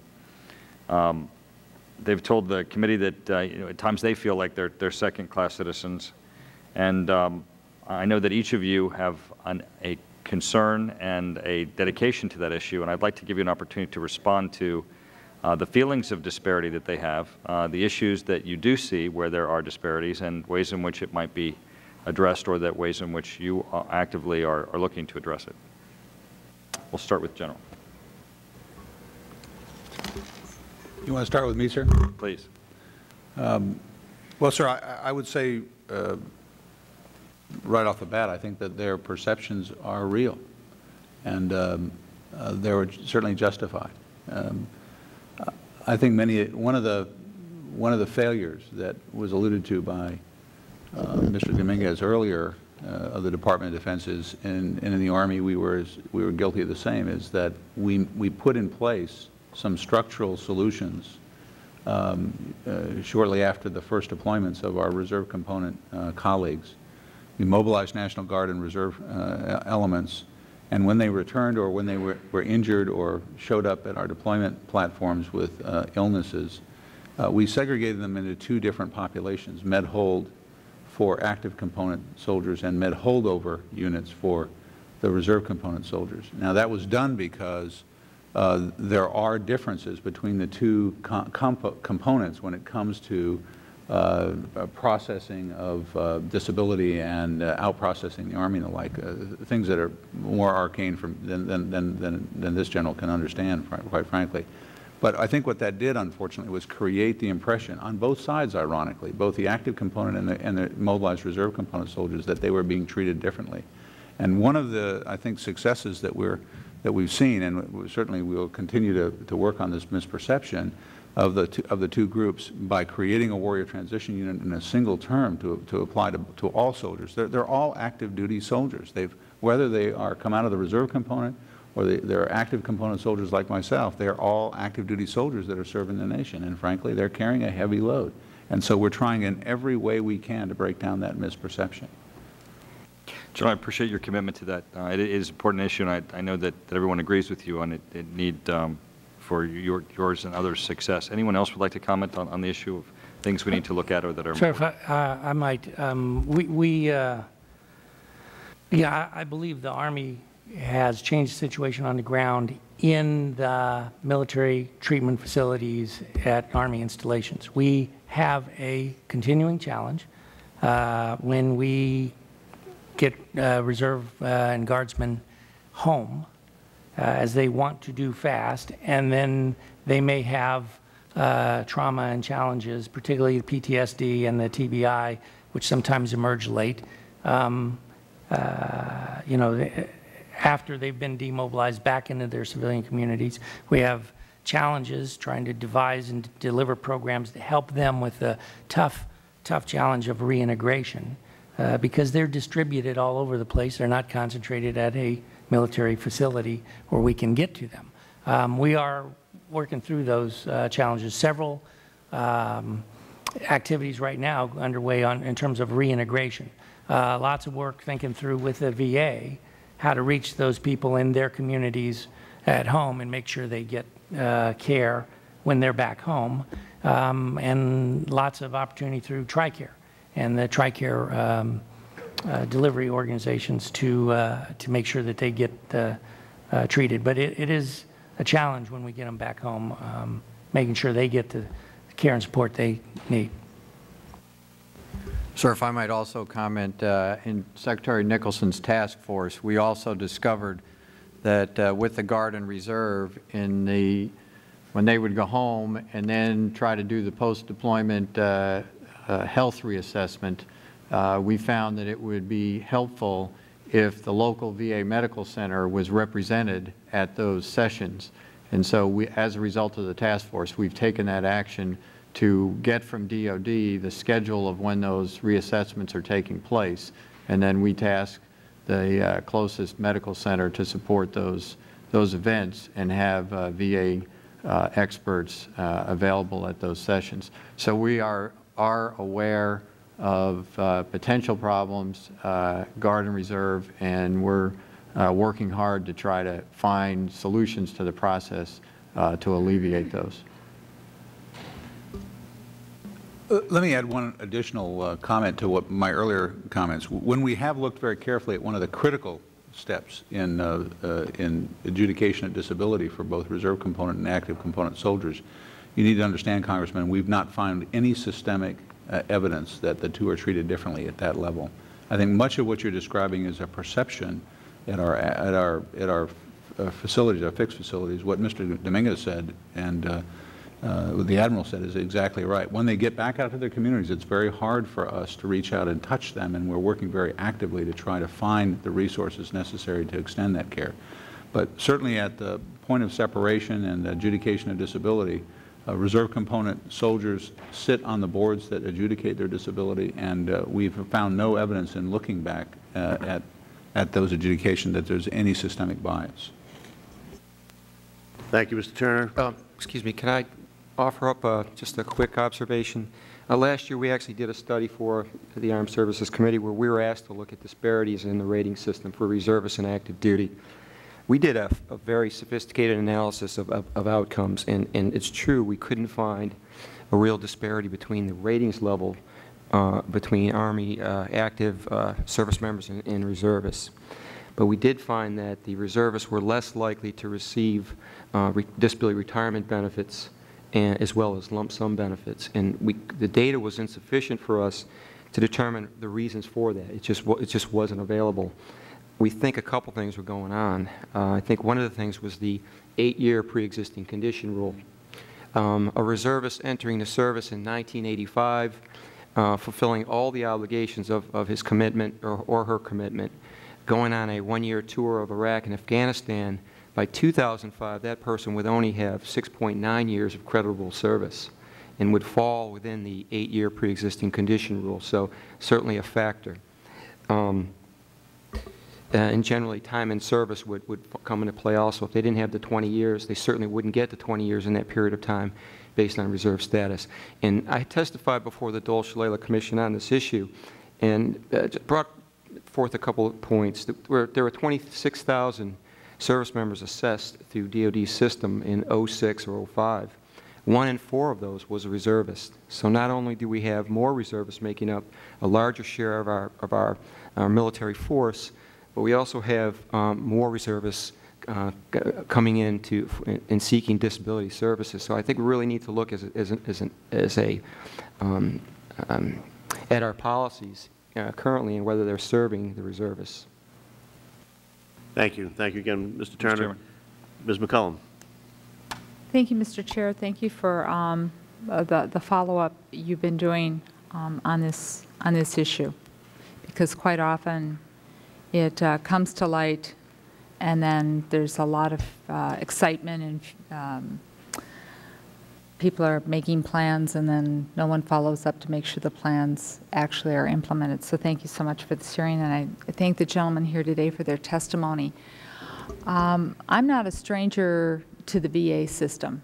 My father was a disabled vet. I'm a regular fixture quite often at our VA facility in Minneapolis. And I would like to commend the work that I've seen done in the polytrauma units, the lessons learned from the rollouts as the units have gone through, the video linking with the families being present, the doctors speaking to one another with the patients and that. So there's been a lot of work done in there, because basically you were starting from ground zero, so you could kind of invent the platform that you wanted to work off of, a little bit in there using updated technology. But that's not necessarily the case you see in the other parts of the VA system. One area, even in the polytrauma unit, that I'm concerned about is the Department of Defense person that's assigned there to kind of make sure that the flow of the paperwork goes forward. Most of that time, the person's there for 3 months. It's not a career maker to be assigned to that unit. And so there even might be people who look at this as something that if they can get transferred out quickly that they can. I think that service in that unit has a lot to offer for families in that. The Marines, however, have decided to make this a priority, and the Marines I've spoken with at our facility in Minneapolis, they're planning on being there for a year. My comments now kind of shift more to GAO. One of the things that we heard Mr. Dominguez say is, as we go through with the disability rating, DOD is looking at moving forward with the VA disability rating. And I turn my attention to page 17 of the GAO report. And there's 2 things on there I would like to have you comment on. One is the lack of confidence that our servicemen and women often have in the disability rating system, both in DOD and possibly VA. And secondly is the way in which the VA's rating system needs to be updated to reflect to what's currently going on in today's labor market. And maybe if you could even comment, I had many people I worked with, casework with airline mechanics who received shoulder injuries, arm injuries. They were very concerned about their ability to turn back to work and return back to work at a level in which would allow them to move forward. The other issue I would like to see addressed, and DOD on VA keeps talking about their plans. You folks did the study. I haven't seen any budgets on how these plans are going to be implemented. I mean, we need to know, I serve on the Appropriations Committee, we need to know what we should be setting aside to appropriate to make these plans become a reality, both in the transfer of technology and what this is going to mean to staffing personnel. And Mr. Chair, I buzzer's gone off, but I would just also like to bring to the Chair's attention. There is concern that traumatic brain injuries might lead to epilepsy for some of our service men and women later on in life, and my understanding is the VA's where they are on working with NIH to make sure that this is addressed and is not considered a pre-existing condition, and we ignore that. Thank you, Mr. Chair. Thank you very much, Mr. Cullum. Mr. Lynch, do you have any objection? Mr. Hose apparently has another meeting to go to and is asked to ask some questions before he leaves. Does that fit with your schedule, or do you also have a place to go?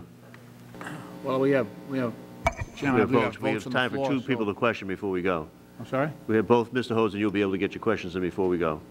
Yeah, I have no problem. Great. Mr. Hodes, please proceed. Thank you, Mr. Chairman, and thank you for holding these hearings.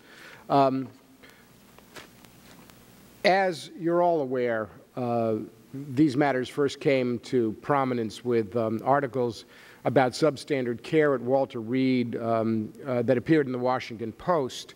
And among the results of the articles and initial hearings was the testimony by Sergeant Shannon, who had lost an eye, suffered head trauma, and testified about languishing at Walter Reed for 2 years. And he talked about the difficulties he'd had. Now, here we are in September with all the attention that's been paid, and we met Sergeant Shannon on Monday. He's back in the newspapers again. There's an article about his having lost, about his retirement papers having been lost. And he's now going to have to wait until December or January before he can retire. The subcommittee went to Walter Reed on Monday, and we thank you, General Schoonmaker, for briefing us and for telling us about your efforts. We had the opportunity to meet with a large group of soldiers in a room without brass. And we heard horror stories from them. They told of case managers who were unqualified, not doing their job, not up to the task. They told us of delays in pay, or not receiving the awards due to them for their service to the country. They told about languishing, continuing to languish at Walter Reed for months or years. They told about continuing problems with scheduling medical appointments, so that they were basically jerked back and forth about their scheduling. One soldier said to us sarcastically, and I quote, that Walter Reed was the best place I've ever been incarcerated. When we asked them whether they'd prefer to go back to Iraq or be in Walter Reed, nearly all of them said they wanted to go back to Iraq. I have a constituent who turned to me to help him because he's been experiencing the same kind of thing on an ongoing basis, and I've been advocating for him within the system. He had to turn to his congressman to advocate for him within this system. The Army apparently will agree that Walter Reed's problems are a microcosm of those found throughout the Army. I'd like to know, first, why are these horror stories still continuing as of our visit on Monday, number one? Number two, I'd like to move on to questions about the case management system. But why are we still hearing this? Well, I think that's a difficult question. You met with 31 or 34 soldiers, I believe, on Monday when you went, and a self-selected group of soldiers in large measure who wanted to talk to you. We have 680 soldiers in that category right now at Walter Reed, and so you're seeing a subset of the whole population. And I would venture to say that every one of the soldiers you had that you saw has an individual case with an individual set of family or personal problems that we have to work through each and every one of. This is a difficult time in the lives of all of these soldiers. We acknowledge the fact that we start off in a difficult position with them, trying to establish trust and a relationship. They've gone into the Army, or they, in some cases, have gone overseas and have come back not the same people that they went. And we started at a disadvantage. We try to rebuild that relationship, but we aren't always successful in overcoming all of the problems these soldiers face. All I can tell you, Congressman, is if you give me details about each and every one of them, we can address them through the devices that we have, acknowledging that we continue to seek solutions to this single adjudication process that has already been alluded to by, our leaders within the DOD and the VA.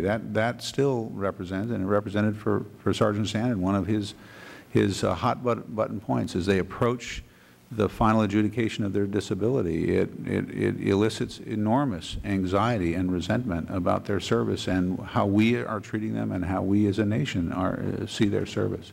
But if you give me details about any of those horror stories, sir, I will personally take them on. Is it your testimony that the soldiers who we visited with on Monday are not representative of the active duty outpatient population at Walter Reed now?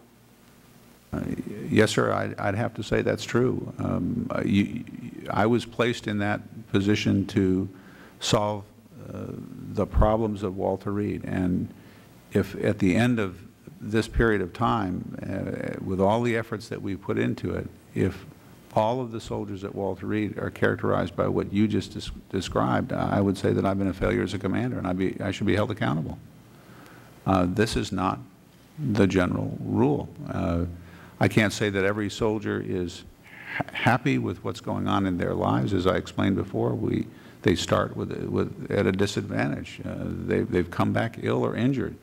They're going back into communities, some of them unable to resume their employment.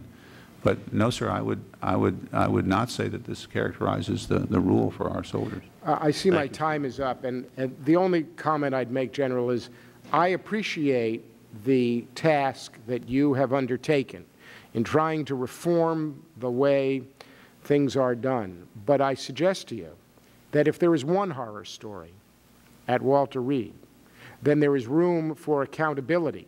And it should not be up to Congress to tell you who's having problems, but for you and your staff and the case managers to find out who's having problems and address them as quickly and completely as possible. Thank you, General. Thank you, Mr. Hodes.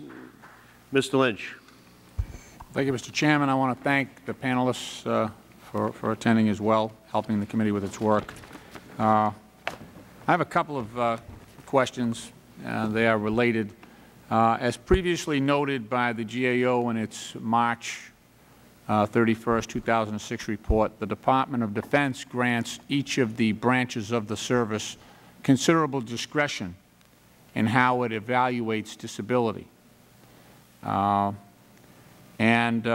That's with one respect to a determination of whether the service member is fit to return to duty, and secondly with respect to the assignment of disability ratings. And specifically, each branch of the armed services manages its own physical disability evaluation system, which includes the MEB, the Medical Evaluation Board, and the PEB, the Physical Evaluation Board. I asked the Department of Defense to send me the numbers on how each branch of the service handles these evaluations for disability. And I was surprised. Well, maybe I shouldn't have been, but I was. When you take the Navy's numbers, and those include the Marines, they basically have a determination rate of about 35%, either totally or temporarily disabled, 35% for the Navy. The Air Force has about 24%. And the figure that really stood out to me was the Army.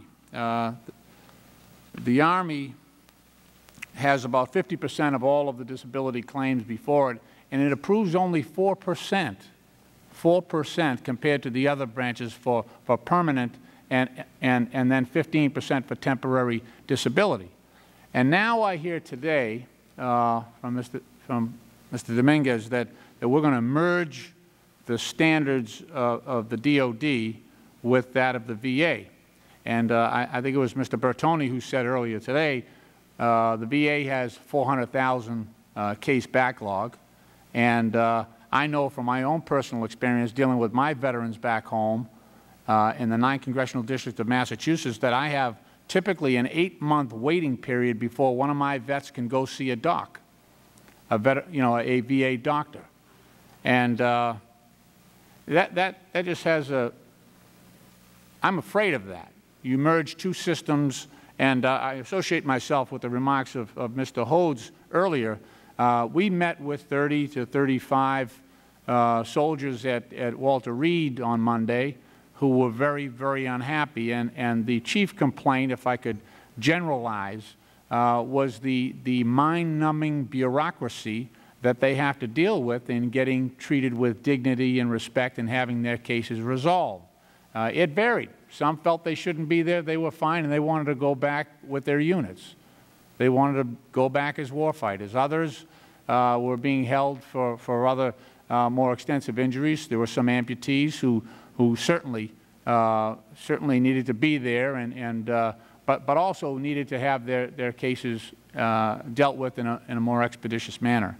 And given the different standards here, you've got a military DOD system that evaluates a soldier based on their fitness for duty, given their rank and their responsibility. That's the DOD standard. The VA system is looking at their employability as a civilian, and they're basing their disability evaluation on that standard. When you merge these two, I'm afraid you're going to discount the first, Defense Department disability, based on their actual injuries, and you're going to moderate that because you're going to find some type of employability on the other end. I'm just very concerned about the merger of these standards. I want our warfighters to be treated with the dignity and the respect that they deserve, but I have to raise a fair amount of caution here because of the two standards. Let me throw it out to all of you. How do we basically, number one, eliminate the disparity between the Navy, the Marines, the Air Force, and the Army, and then at the same time reconcile the differences between the two standards, one a civilian standard and one a military standard, in evaluating these disabilities? Mr. Lynch, if I can interrupt for a second. I'm going to give you an option to pick one and ask him to answer in 30 seconds. You have 3 minutes to vote. So we'll come back, and you'll be the first to address when we come back. Okay, you can pick the first one. What's that? You want to take the break? We can come back? We're going to come back anyway. Why don't we come back? All right. Thank you all very much. Another 10-minute interruption for votes, and we'll see if we can get there in 3 minutes or not. Thank you.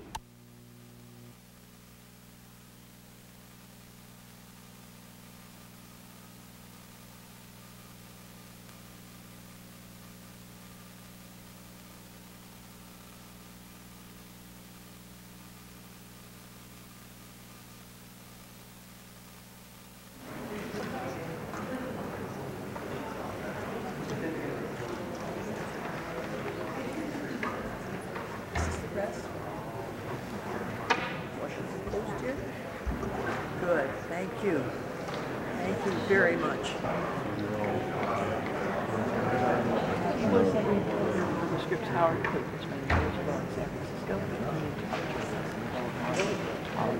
But we have criticisms of newspapers the other day.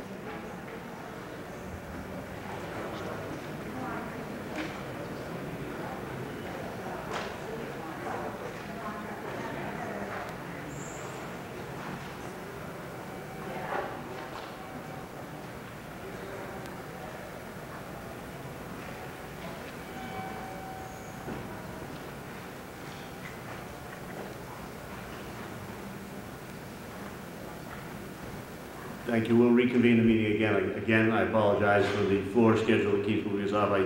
We will finish up on this round, no matter what happens on that, I assure you. Mr. Lynch had posed a question just before we left, and if anybody would care to address that question, I would be happy to entertain that. Mr. Dominguez. Would you like me to restate it? No, thank you, Mr. Lynch. 5 questions. Mr. Dominguez, go right ahead. Sir, let me first address how this new process will work. The first is that there will be a single comprehensive medical exam, and it will be done to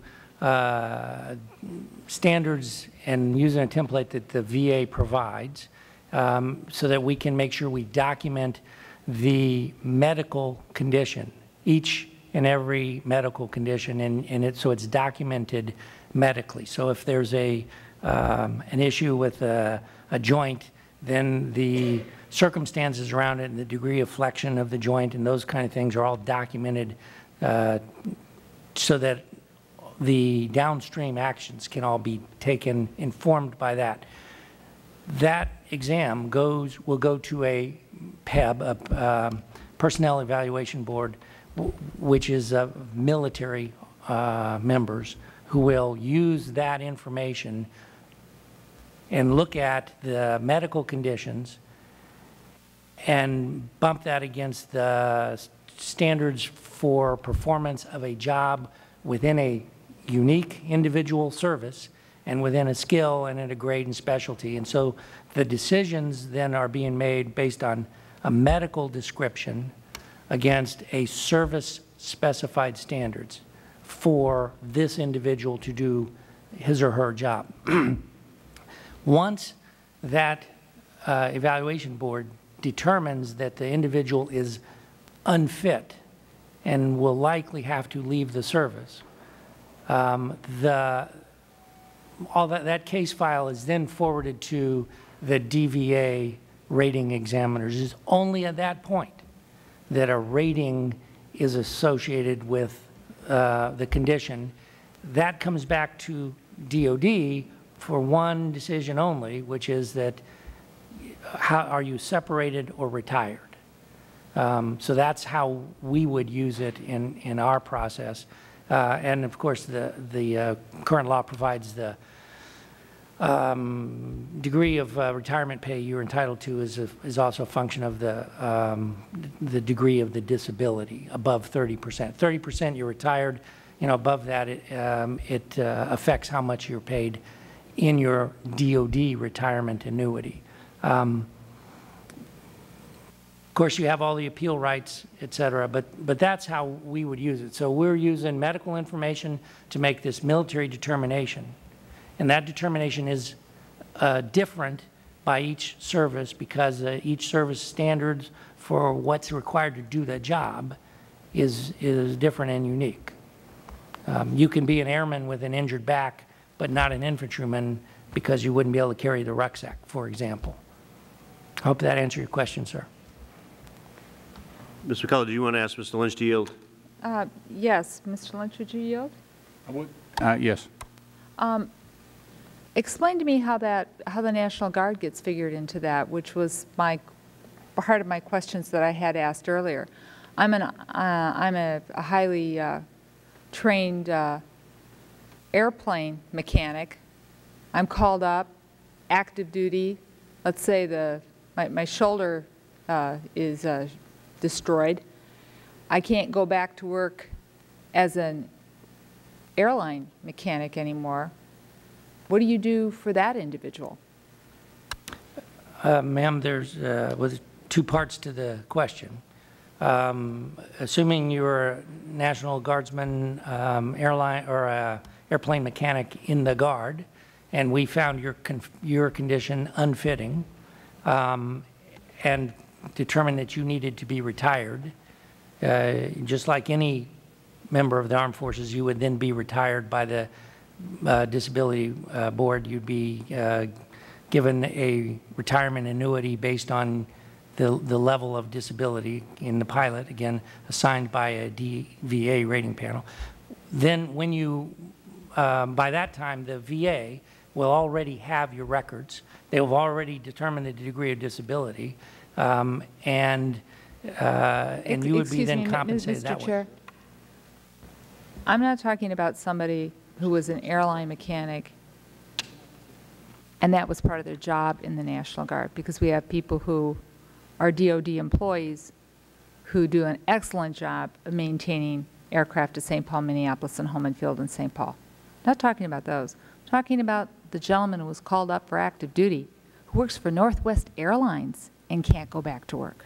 What do you do for that individual? Once they are retired from the DOD, they then go to the DVA, and it's Admiral Dunn's challenge at that point. Nice handoff, Mr. Dominguez. I got to hand it to you. That was good. When the claim is filed and the medical condition is evaluated in accordance with the VA templates, not only the shoulder but any other condition which the veteran identifies and we have a medical evaluation of is taken to the rating schedule, And based on the rating schedule, the disability percentages are applied for that veteran for every item that they claim. Thank you. Mr. Shays. Hi, thank you, Mr. Chairman, again for doing this hearing. And I am somewhat conflicted by the challenge that you have to face, General, and the others.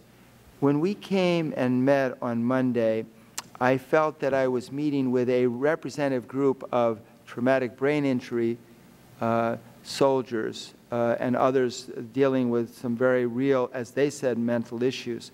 I didn't feel we were dealing with some of the other physical challenges. So to that extent, I do agree it's not representative. But it is representative, it seems to me, of those who are dealing with brain injuries and so on. On one side, we had a group that was complaining that they weren't being discharged. And on the other side, we had people who were afraid that someone might say something was wrong with them and they couldn't go back in to the service. So I felt, I was trying to put myself in the position of a doctor. If you believe that some are there to try to, because they're soldiers, Marines, and others, and they want to go back, but they may not be well enough to go back, I'm struck with the fact that as a physician, you've got a difficult task. You've got to try to see who's not qualified to go back and who needs to be discharged, and neither side may like your outcome. Now, the one thing that I was struck with, though, there was one physician in particular, one doctor, that almost everyone there, anyone who came in contact with, no one defended him, that he was disrespectful, biased against guards and reservists, and some said incompetent. We have heard complaints about this doctor by others because our staff does extensive work. Evidently, he seems to be a key player, and I have a feeling, General, that you may know which one this is because there is one who clearly gets a lot of complaints. Without discussing the individual, what is the argument that he still is there?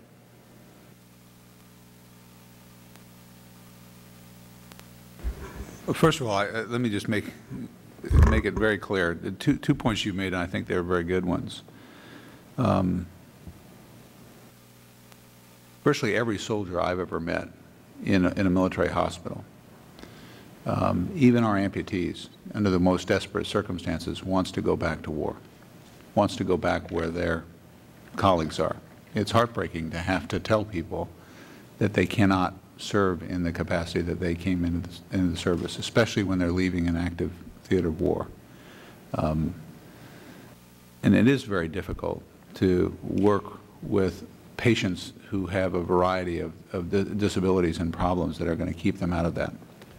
Frankly, that doesn't fall to the physician or the medical community in general. It falls to the line commander, who is part of that equation, who makes that. So it is difficult. I'm just going to interject myself, but when you hear of people being there for a year, 18 months, you begin to think there clearly is some breakdowns there. I'm just going to say parenthetically. Well, sir, I mean, again, every time I'm very careful about not making generalizations because, as I've said in many fora, that every patient, every family is different.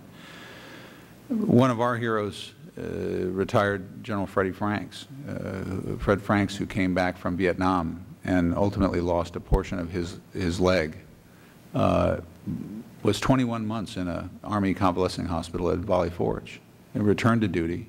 He ended his service as a 4-star general. He was the Corps commander that took the 7th Corps in the first Gulf War into Iraq. So every time I'm given a timeline to hold a soldier to, I'm always pointing out that that's not fair. What about this doctor? The doctor in question, his care has been looked at very carefully by other physicians in his practice, and his care objectively is always been determined to be appropriate. What I was led to believe was that he was taken out of the front line of caring for these patients, and I'll have to go back, sir, and just confirm whether they're talking about prior events and encounters with him, because what we've moved toward very, very firmly at Walter Reed and across the Army are dedicated, in a sense, institutionalized MEB doctors, medical evaluation board doctors, whose specialty, in a sense, is to take care of the medical evaluation board. But I will take that question and get back to you for the record. Let me ask, I see a yellow light, but let me ask this. In regards to the board, there seemed to be tremendous fear on the board, and is that simply because the board basically plays God on what happens to these individuals? Are you talking about the physical evaluation board, sir? Yeah. Yes, sir. I think for the average soldier, and this is especially true, Ms. McCollum, I think, hit a very important point out here. I mean, these soldiers come in, they're declared unfitting for the service that and for the role that they play in the service, but they go back into other civilian roles. They can't go back. Maybe they come in and serve as an infantryman, but they're going to go back and walk a beat as a policeman or woman. And what they face is, what's going to be life for me now and my family? We know that they know that there's a threshold of 30% disability. 30% disability renders them eligible for TRICARE health care benefits for themselves and for their family. Everybody knows within my hospital, and everybody within the medical evaluation board system knows about the 30%. But if the unfitting condition that renders you unfit to serve in whatever capacity you are, it only gives you 10 or 20%. And by policy and by law, as I understand it, we're limited to that. Even if the VA later adjudicates all of the associated injuries or illnesses as giving them more than 30%, we're held to the unfitting condition. And so they may be separated with a single lump payment and not health care benefits for their entire family that they would if they reached the 30% disability rating. So I think that's going to remain a hot button item under any disability evaluation system that we have, and that's got to be resolved. Just any comment? Thank you, Mr. Chairman. That did come up continually about their health benefits. Their health benefits almost seemed more important than any financial benefit they get, and it would be maybe behoove us to look at that issue and see what kind of flexibility could take place. Thank you, Mr. Shays. And it was a point that came up again and again. And that adversarial nature is what results from that. I mean, and I think that we're going to look at that as part of it, look and see whether or not on the other end coming out, whether something can be done in the health care and work on that. Is there any member of the panel that would like to ask another question that feels some business has gone unfinished from their perspective?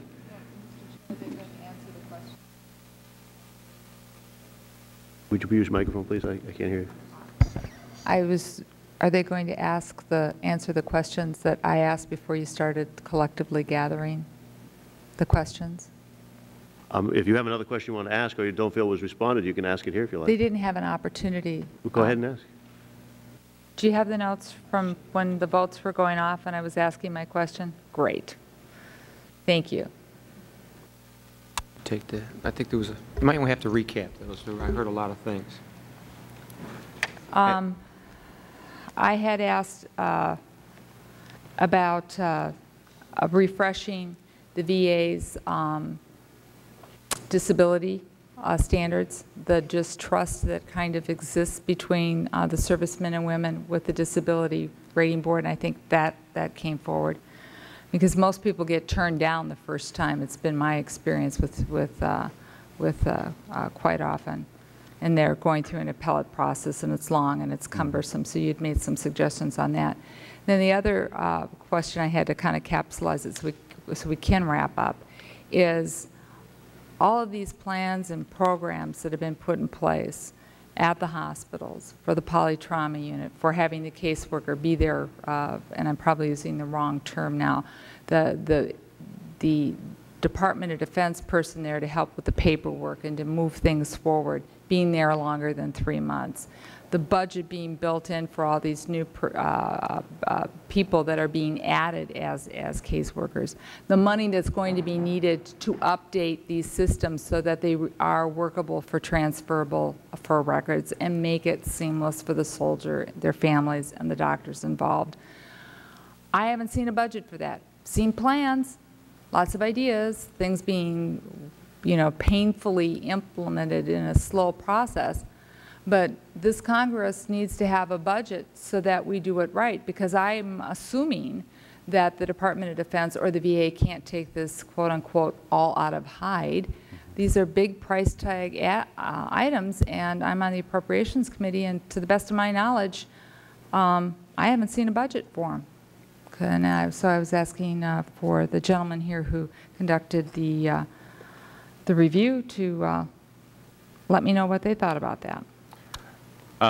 We haven't seen the budget figures either. We ask, our understanding is that the cost of the incremental cost will be included as part of the President's budget. That is one of the initiatives of the Senior Oversight Committee, and you have representatives here. We have outstanding requests for that, but we honestly at this point don't know. Mr. Chair, can I ask DOD and VA? It's been ongoing. It's been 10 years since you've been going to integrate your records. Certainly you have a budget someplace that we can look at and look at today. Do you not? The budget that supports the integration and the sharing of information in the medical organizations is funded. It is part of the budget that was submitted in 08. It's in the TRICARE piece of the budget. We can, I'll get back to Dr. Cassell's. We can try and pull that out for you for the record.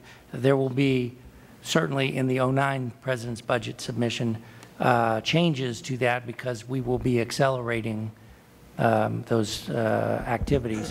In the case of the Standing Up to Warrior transition units and those kind of staffing and those issues, because that happened in 08, the DOD and the services took that out of hide in terms of reprogramming in 08.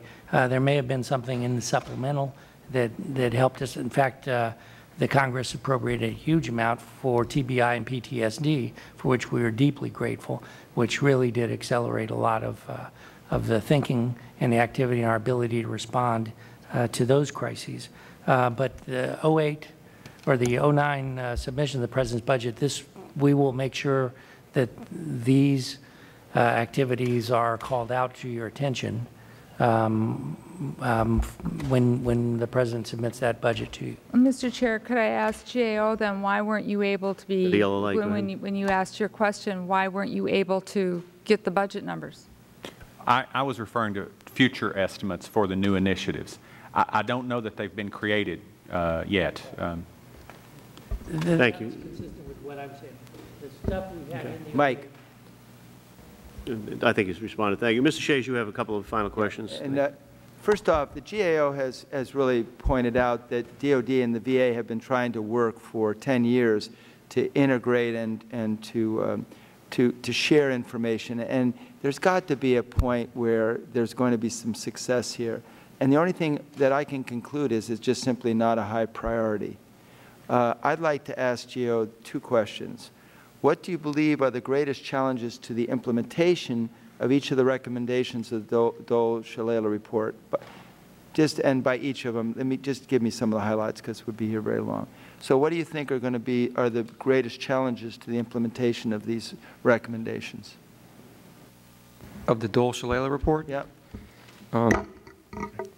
In hearing the VA testimony, I took down some notes. It looks as though they've gone with a single comprehensive exam done to VA standards using VA templates. So that is, we call that the Dole-Shalala light option of the 4 that we looked at.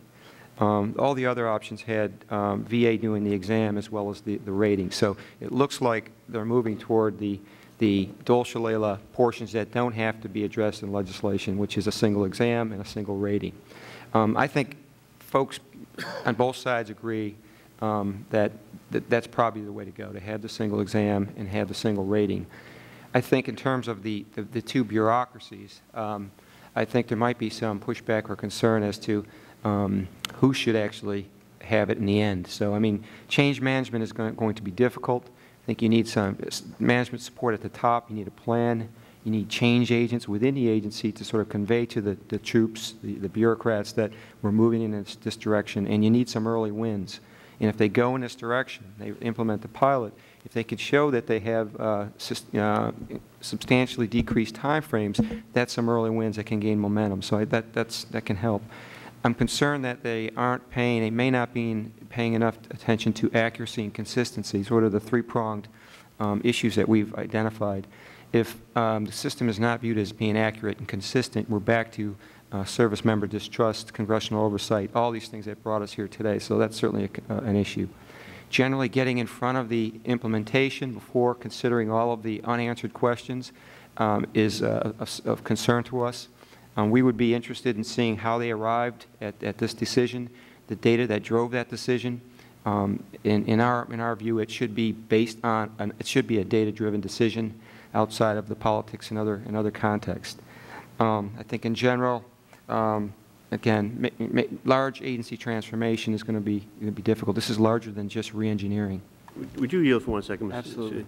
Mr. Dominguez, would you have any objection to your department and Mr. Dunn the same, Ambassador Dunn, sharing that information with the General Accountability Office so that they could do analysis, look at the data upon which you based your determination to go to this particular pilot program, so that we as a panel could then in turn ask the General Accountability Office to give us their assessment of that? Yes, sir. We're happy to share with the GAO. And we'll ask the General Accountability Office to take a look at that then and give us some idea of what your views are toward that data and how. Sure. And to date, the information exchange has been very good. I must say that we've had a lot of cooperation, and we've been riding herd as things move forward and asking for information as it's being produced. Which is what we want, and which is hopefully what this will continue to do, and that'll give us better insight as well. Do you have any other questions, Mr. Shays? I think Mr. Pendleton wanted to just respond. Yes. We lay out in our statement the challenge of placing these recovery coordinators. Dole Shalala recommended that these recovery coordinators come from the Public Health Service. The idea was that they be significantly high-ranking and able to sort of break down bureaucracies, and I think also not necessarily in either of the departments. The decision that DOD and VA have made, I think, is that these are going to be placed in VA. That can work, but I think that's going to require careful lines of accountability and other things as it goes forward. In terms of the information sharing, which you touched on, there has been some progress made. And I think the most important thing that I saw in our review is there's a mark on the wall now. October 31st, 2008, DOD has said, or DOD and VA have committed to have all information viewable, administrative and health information. So there is now a mark on the wall for that. I'm not necessarily familiar with the history. There may have been previous marks on a wall, but there's one here. And in general, I think follow through after the limelight fades, the spotlight fades, is what's going to be more important. These plans, many of them are quite solid, well thought through. I think the continued accountability, oversight, and keeping track of how well these things are being implemented is going to be key over the long haul. Thank you, gentlemen. Thank you, Mr. Chairman. Thank you. We have no intention of letting down the oversight from this end of it, and I know each of the departments feels a responsibility to do their own oversight, so I hope we're going to err on the side of too much oversight as opposed to too little on that, much to the chagrin of some out there maybe, but I think it behooves us all to do that. Can either Admiral Dunn or Mr. Dominguez give me an answer as to why the decision was made to not use Public Health Service Commission Corps or similar people instead of VA people as these recovery coordinators? Sir, I think we are going to work with the Public Health Service as we put this recovery coordinator system together. Our two lead change agents, the two deputy secretaries of VA and Department of Defense, have signed out a memo which says that we're going to put together a program, and it will recognize that Public Health Service has a consulting role with us, be part of the evaluation, et cetera. So But they will not be the actual recovery coordinators, is what you're saying? As the plan is put together now, would have VA employees, new VA employees, be the recovery coordinators. What do you propose to be the chain of command in that? Is this recovery coordinator, as I understand, is going to be above the triad of individuals that General Schoolmaker has on bases? Correct. And who are they going to report to, or does the buck stop with them? Are they the patient's advocate, or are they the department's advocate? They're the patient's advocate, sir. And they get to make the final shot, or do they have to report up to somebody else? They will be of position description such that they have the seniority and the presence of mind to be able to understand the system and know when it's time to say, based on common sense, somebody needs to do something here and fix this problem. They will be coordinators. And they'll have sufficient rank so that when they say that, somebody will jump. That is the intent, yes, sir. Okay, thank you. Admiral and Mr. Dominguez, the SOC is set to expire in May 2008. Are you going to be done by then? Sir, I think we hope to have made significant progress by May of 2008, but that date was picked back in May of this year as a goal. We're going to work towards that goal, but we still have the Joint Executive Council, which is a joint VA and DOD organization, which will pick up the mantle and continue to follow through on anything that the SOC puts in place.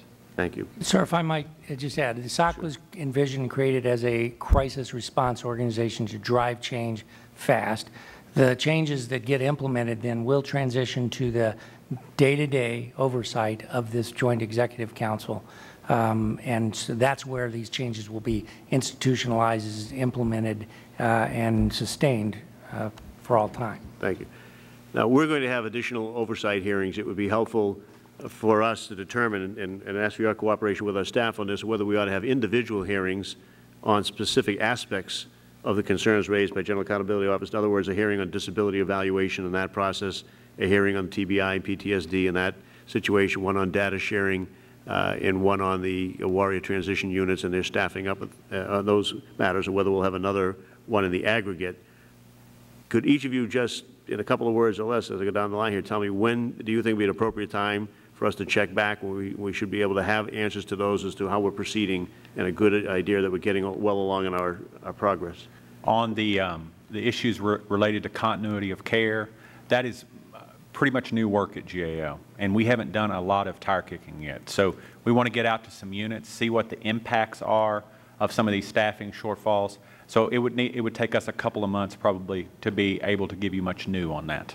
Okay. And everything else? On the information technology, we have experts at GAO that have been working on that for a long time. I think they could come and have a hearing. They're following that actually quite closely, and we cribbed some of their work for this.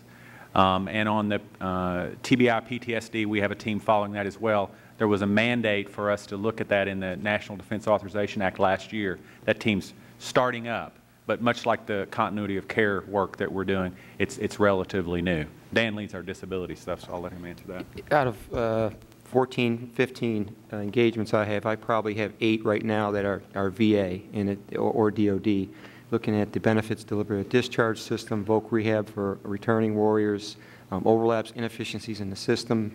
We're about to kick a job off on looking at the temporary disability retirement list for TBI patients, and just a range of work that's relevant to what's going on here now.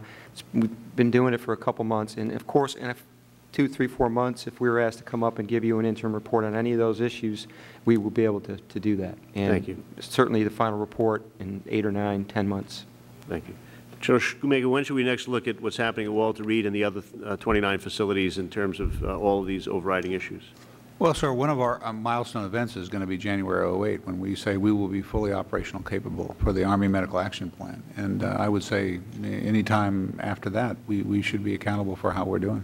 Thank you. Mr. Dominguez? Sir, my suggestions would be that we're ready now on the IT interoperability plans, what's going on, where we need to go. I think we're ready now on the TBI PTSD. Again, that's ready now means to talk to you about where we are in this process. Lots of work in both of those in front of us, but we are ready now to explain them to you. In terms of the disability evaluation system, we're not going to actually walk people through that until November. So I'd say in January is probably the right time, again, for you to take a deep dive into that and how it's working because that's when we're actually going to start up the new system if all goes well. Sir, I agree with my partner on the timelines. What a surprise. Thank you. Let me just end. I want to make one last note with respect to General Schoolmaker.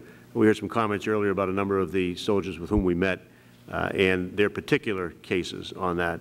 I think in fairness we ought to note that they were just introduced to a new ombudsman's process as of last Friday. And you were kind enough to discuss it with us on the ride out to Walter Reed the other day. Maybe you'd spend 1 minute at least telling us that there were 3, I think, that you designated for Walter Reed, and what you would anticipate their role being and whether they'll be replicated and when throughout the rest of the system. And thanks for giving me the opportunity to talk about that. One of the things that we've tried very hard, and it distresses me, no question, to know that we have a single case within the hospital of a warrior in transition who is not pleased with his or her care and administrative oversight. We've tried to offer as many options for giving us candid feedback anonymously or directly with attribution from these soldiers, one of which is the Ombudsman program. I think, sir, you had a great deal to do with this, and that is patterned after ombudsman in other realms besides health care, a truly objective arbiter that looks at the system for the patient, looks at the system as a system and tries to figure out where are the points of weakness, where are the points of solution for that particular patient. And we are bringing those folks on. We are making them available to our patients across in Walter Reed and across the Army. We've also, every soldier is issued a 1-800-24/7 line that they can call and seek help for themselves or their families. We are very, very sensitive about, especially in our reserve component colleagues, their access to answers about as symptoms may emerge or as realizations about their disability or a potential disability emerge. Access to information is right, and that's available too. Thank you very much. I want to thank you. In fact, it was a previous member of my staff that brought up the ombudsman situation, and you were kind enough to accept the concept and work with it on that. He happened to be a veteran himself. And so and the amazing thing is a number of veterans that are following what's going on with the progress on this and feel very committed to it. Can I thank each of you, gentlemen, for the commitment that you've made to helping us make sure that something is done. I think we're all disturbed. Everybody here is well-intended. Everybody here is working hard at it. We may have some disagreements about whether it's fast enough or whether it might be done in a different way or how we can improve it. But nobody should doubt the commitment that's been made to get this resolved. And I look forward to your cooperation, and we hope that together we'll get this expedited. We'll put to it a sense of urgency that is needed, and we'll get the kind of treatment that our veterans deserve. So thank you all very, very much, and for suffering through the interruptions that we've had today as well. Thank you.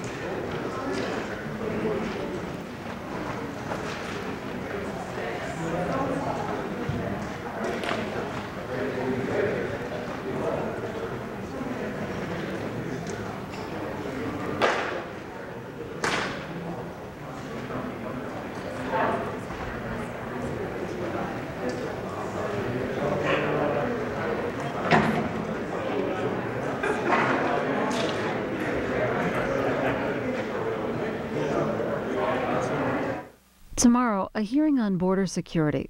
The Senate Finance Committee will hear from the GAO and U.S. Customs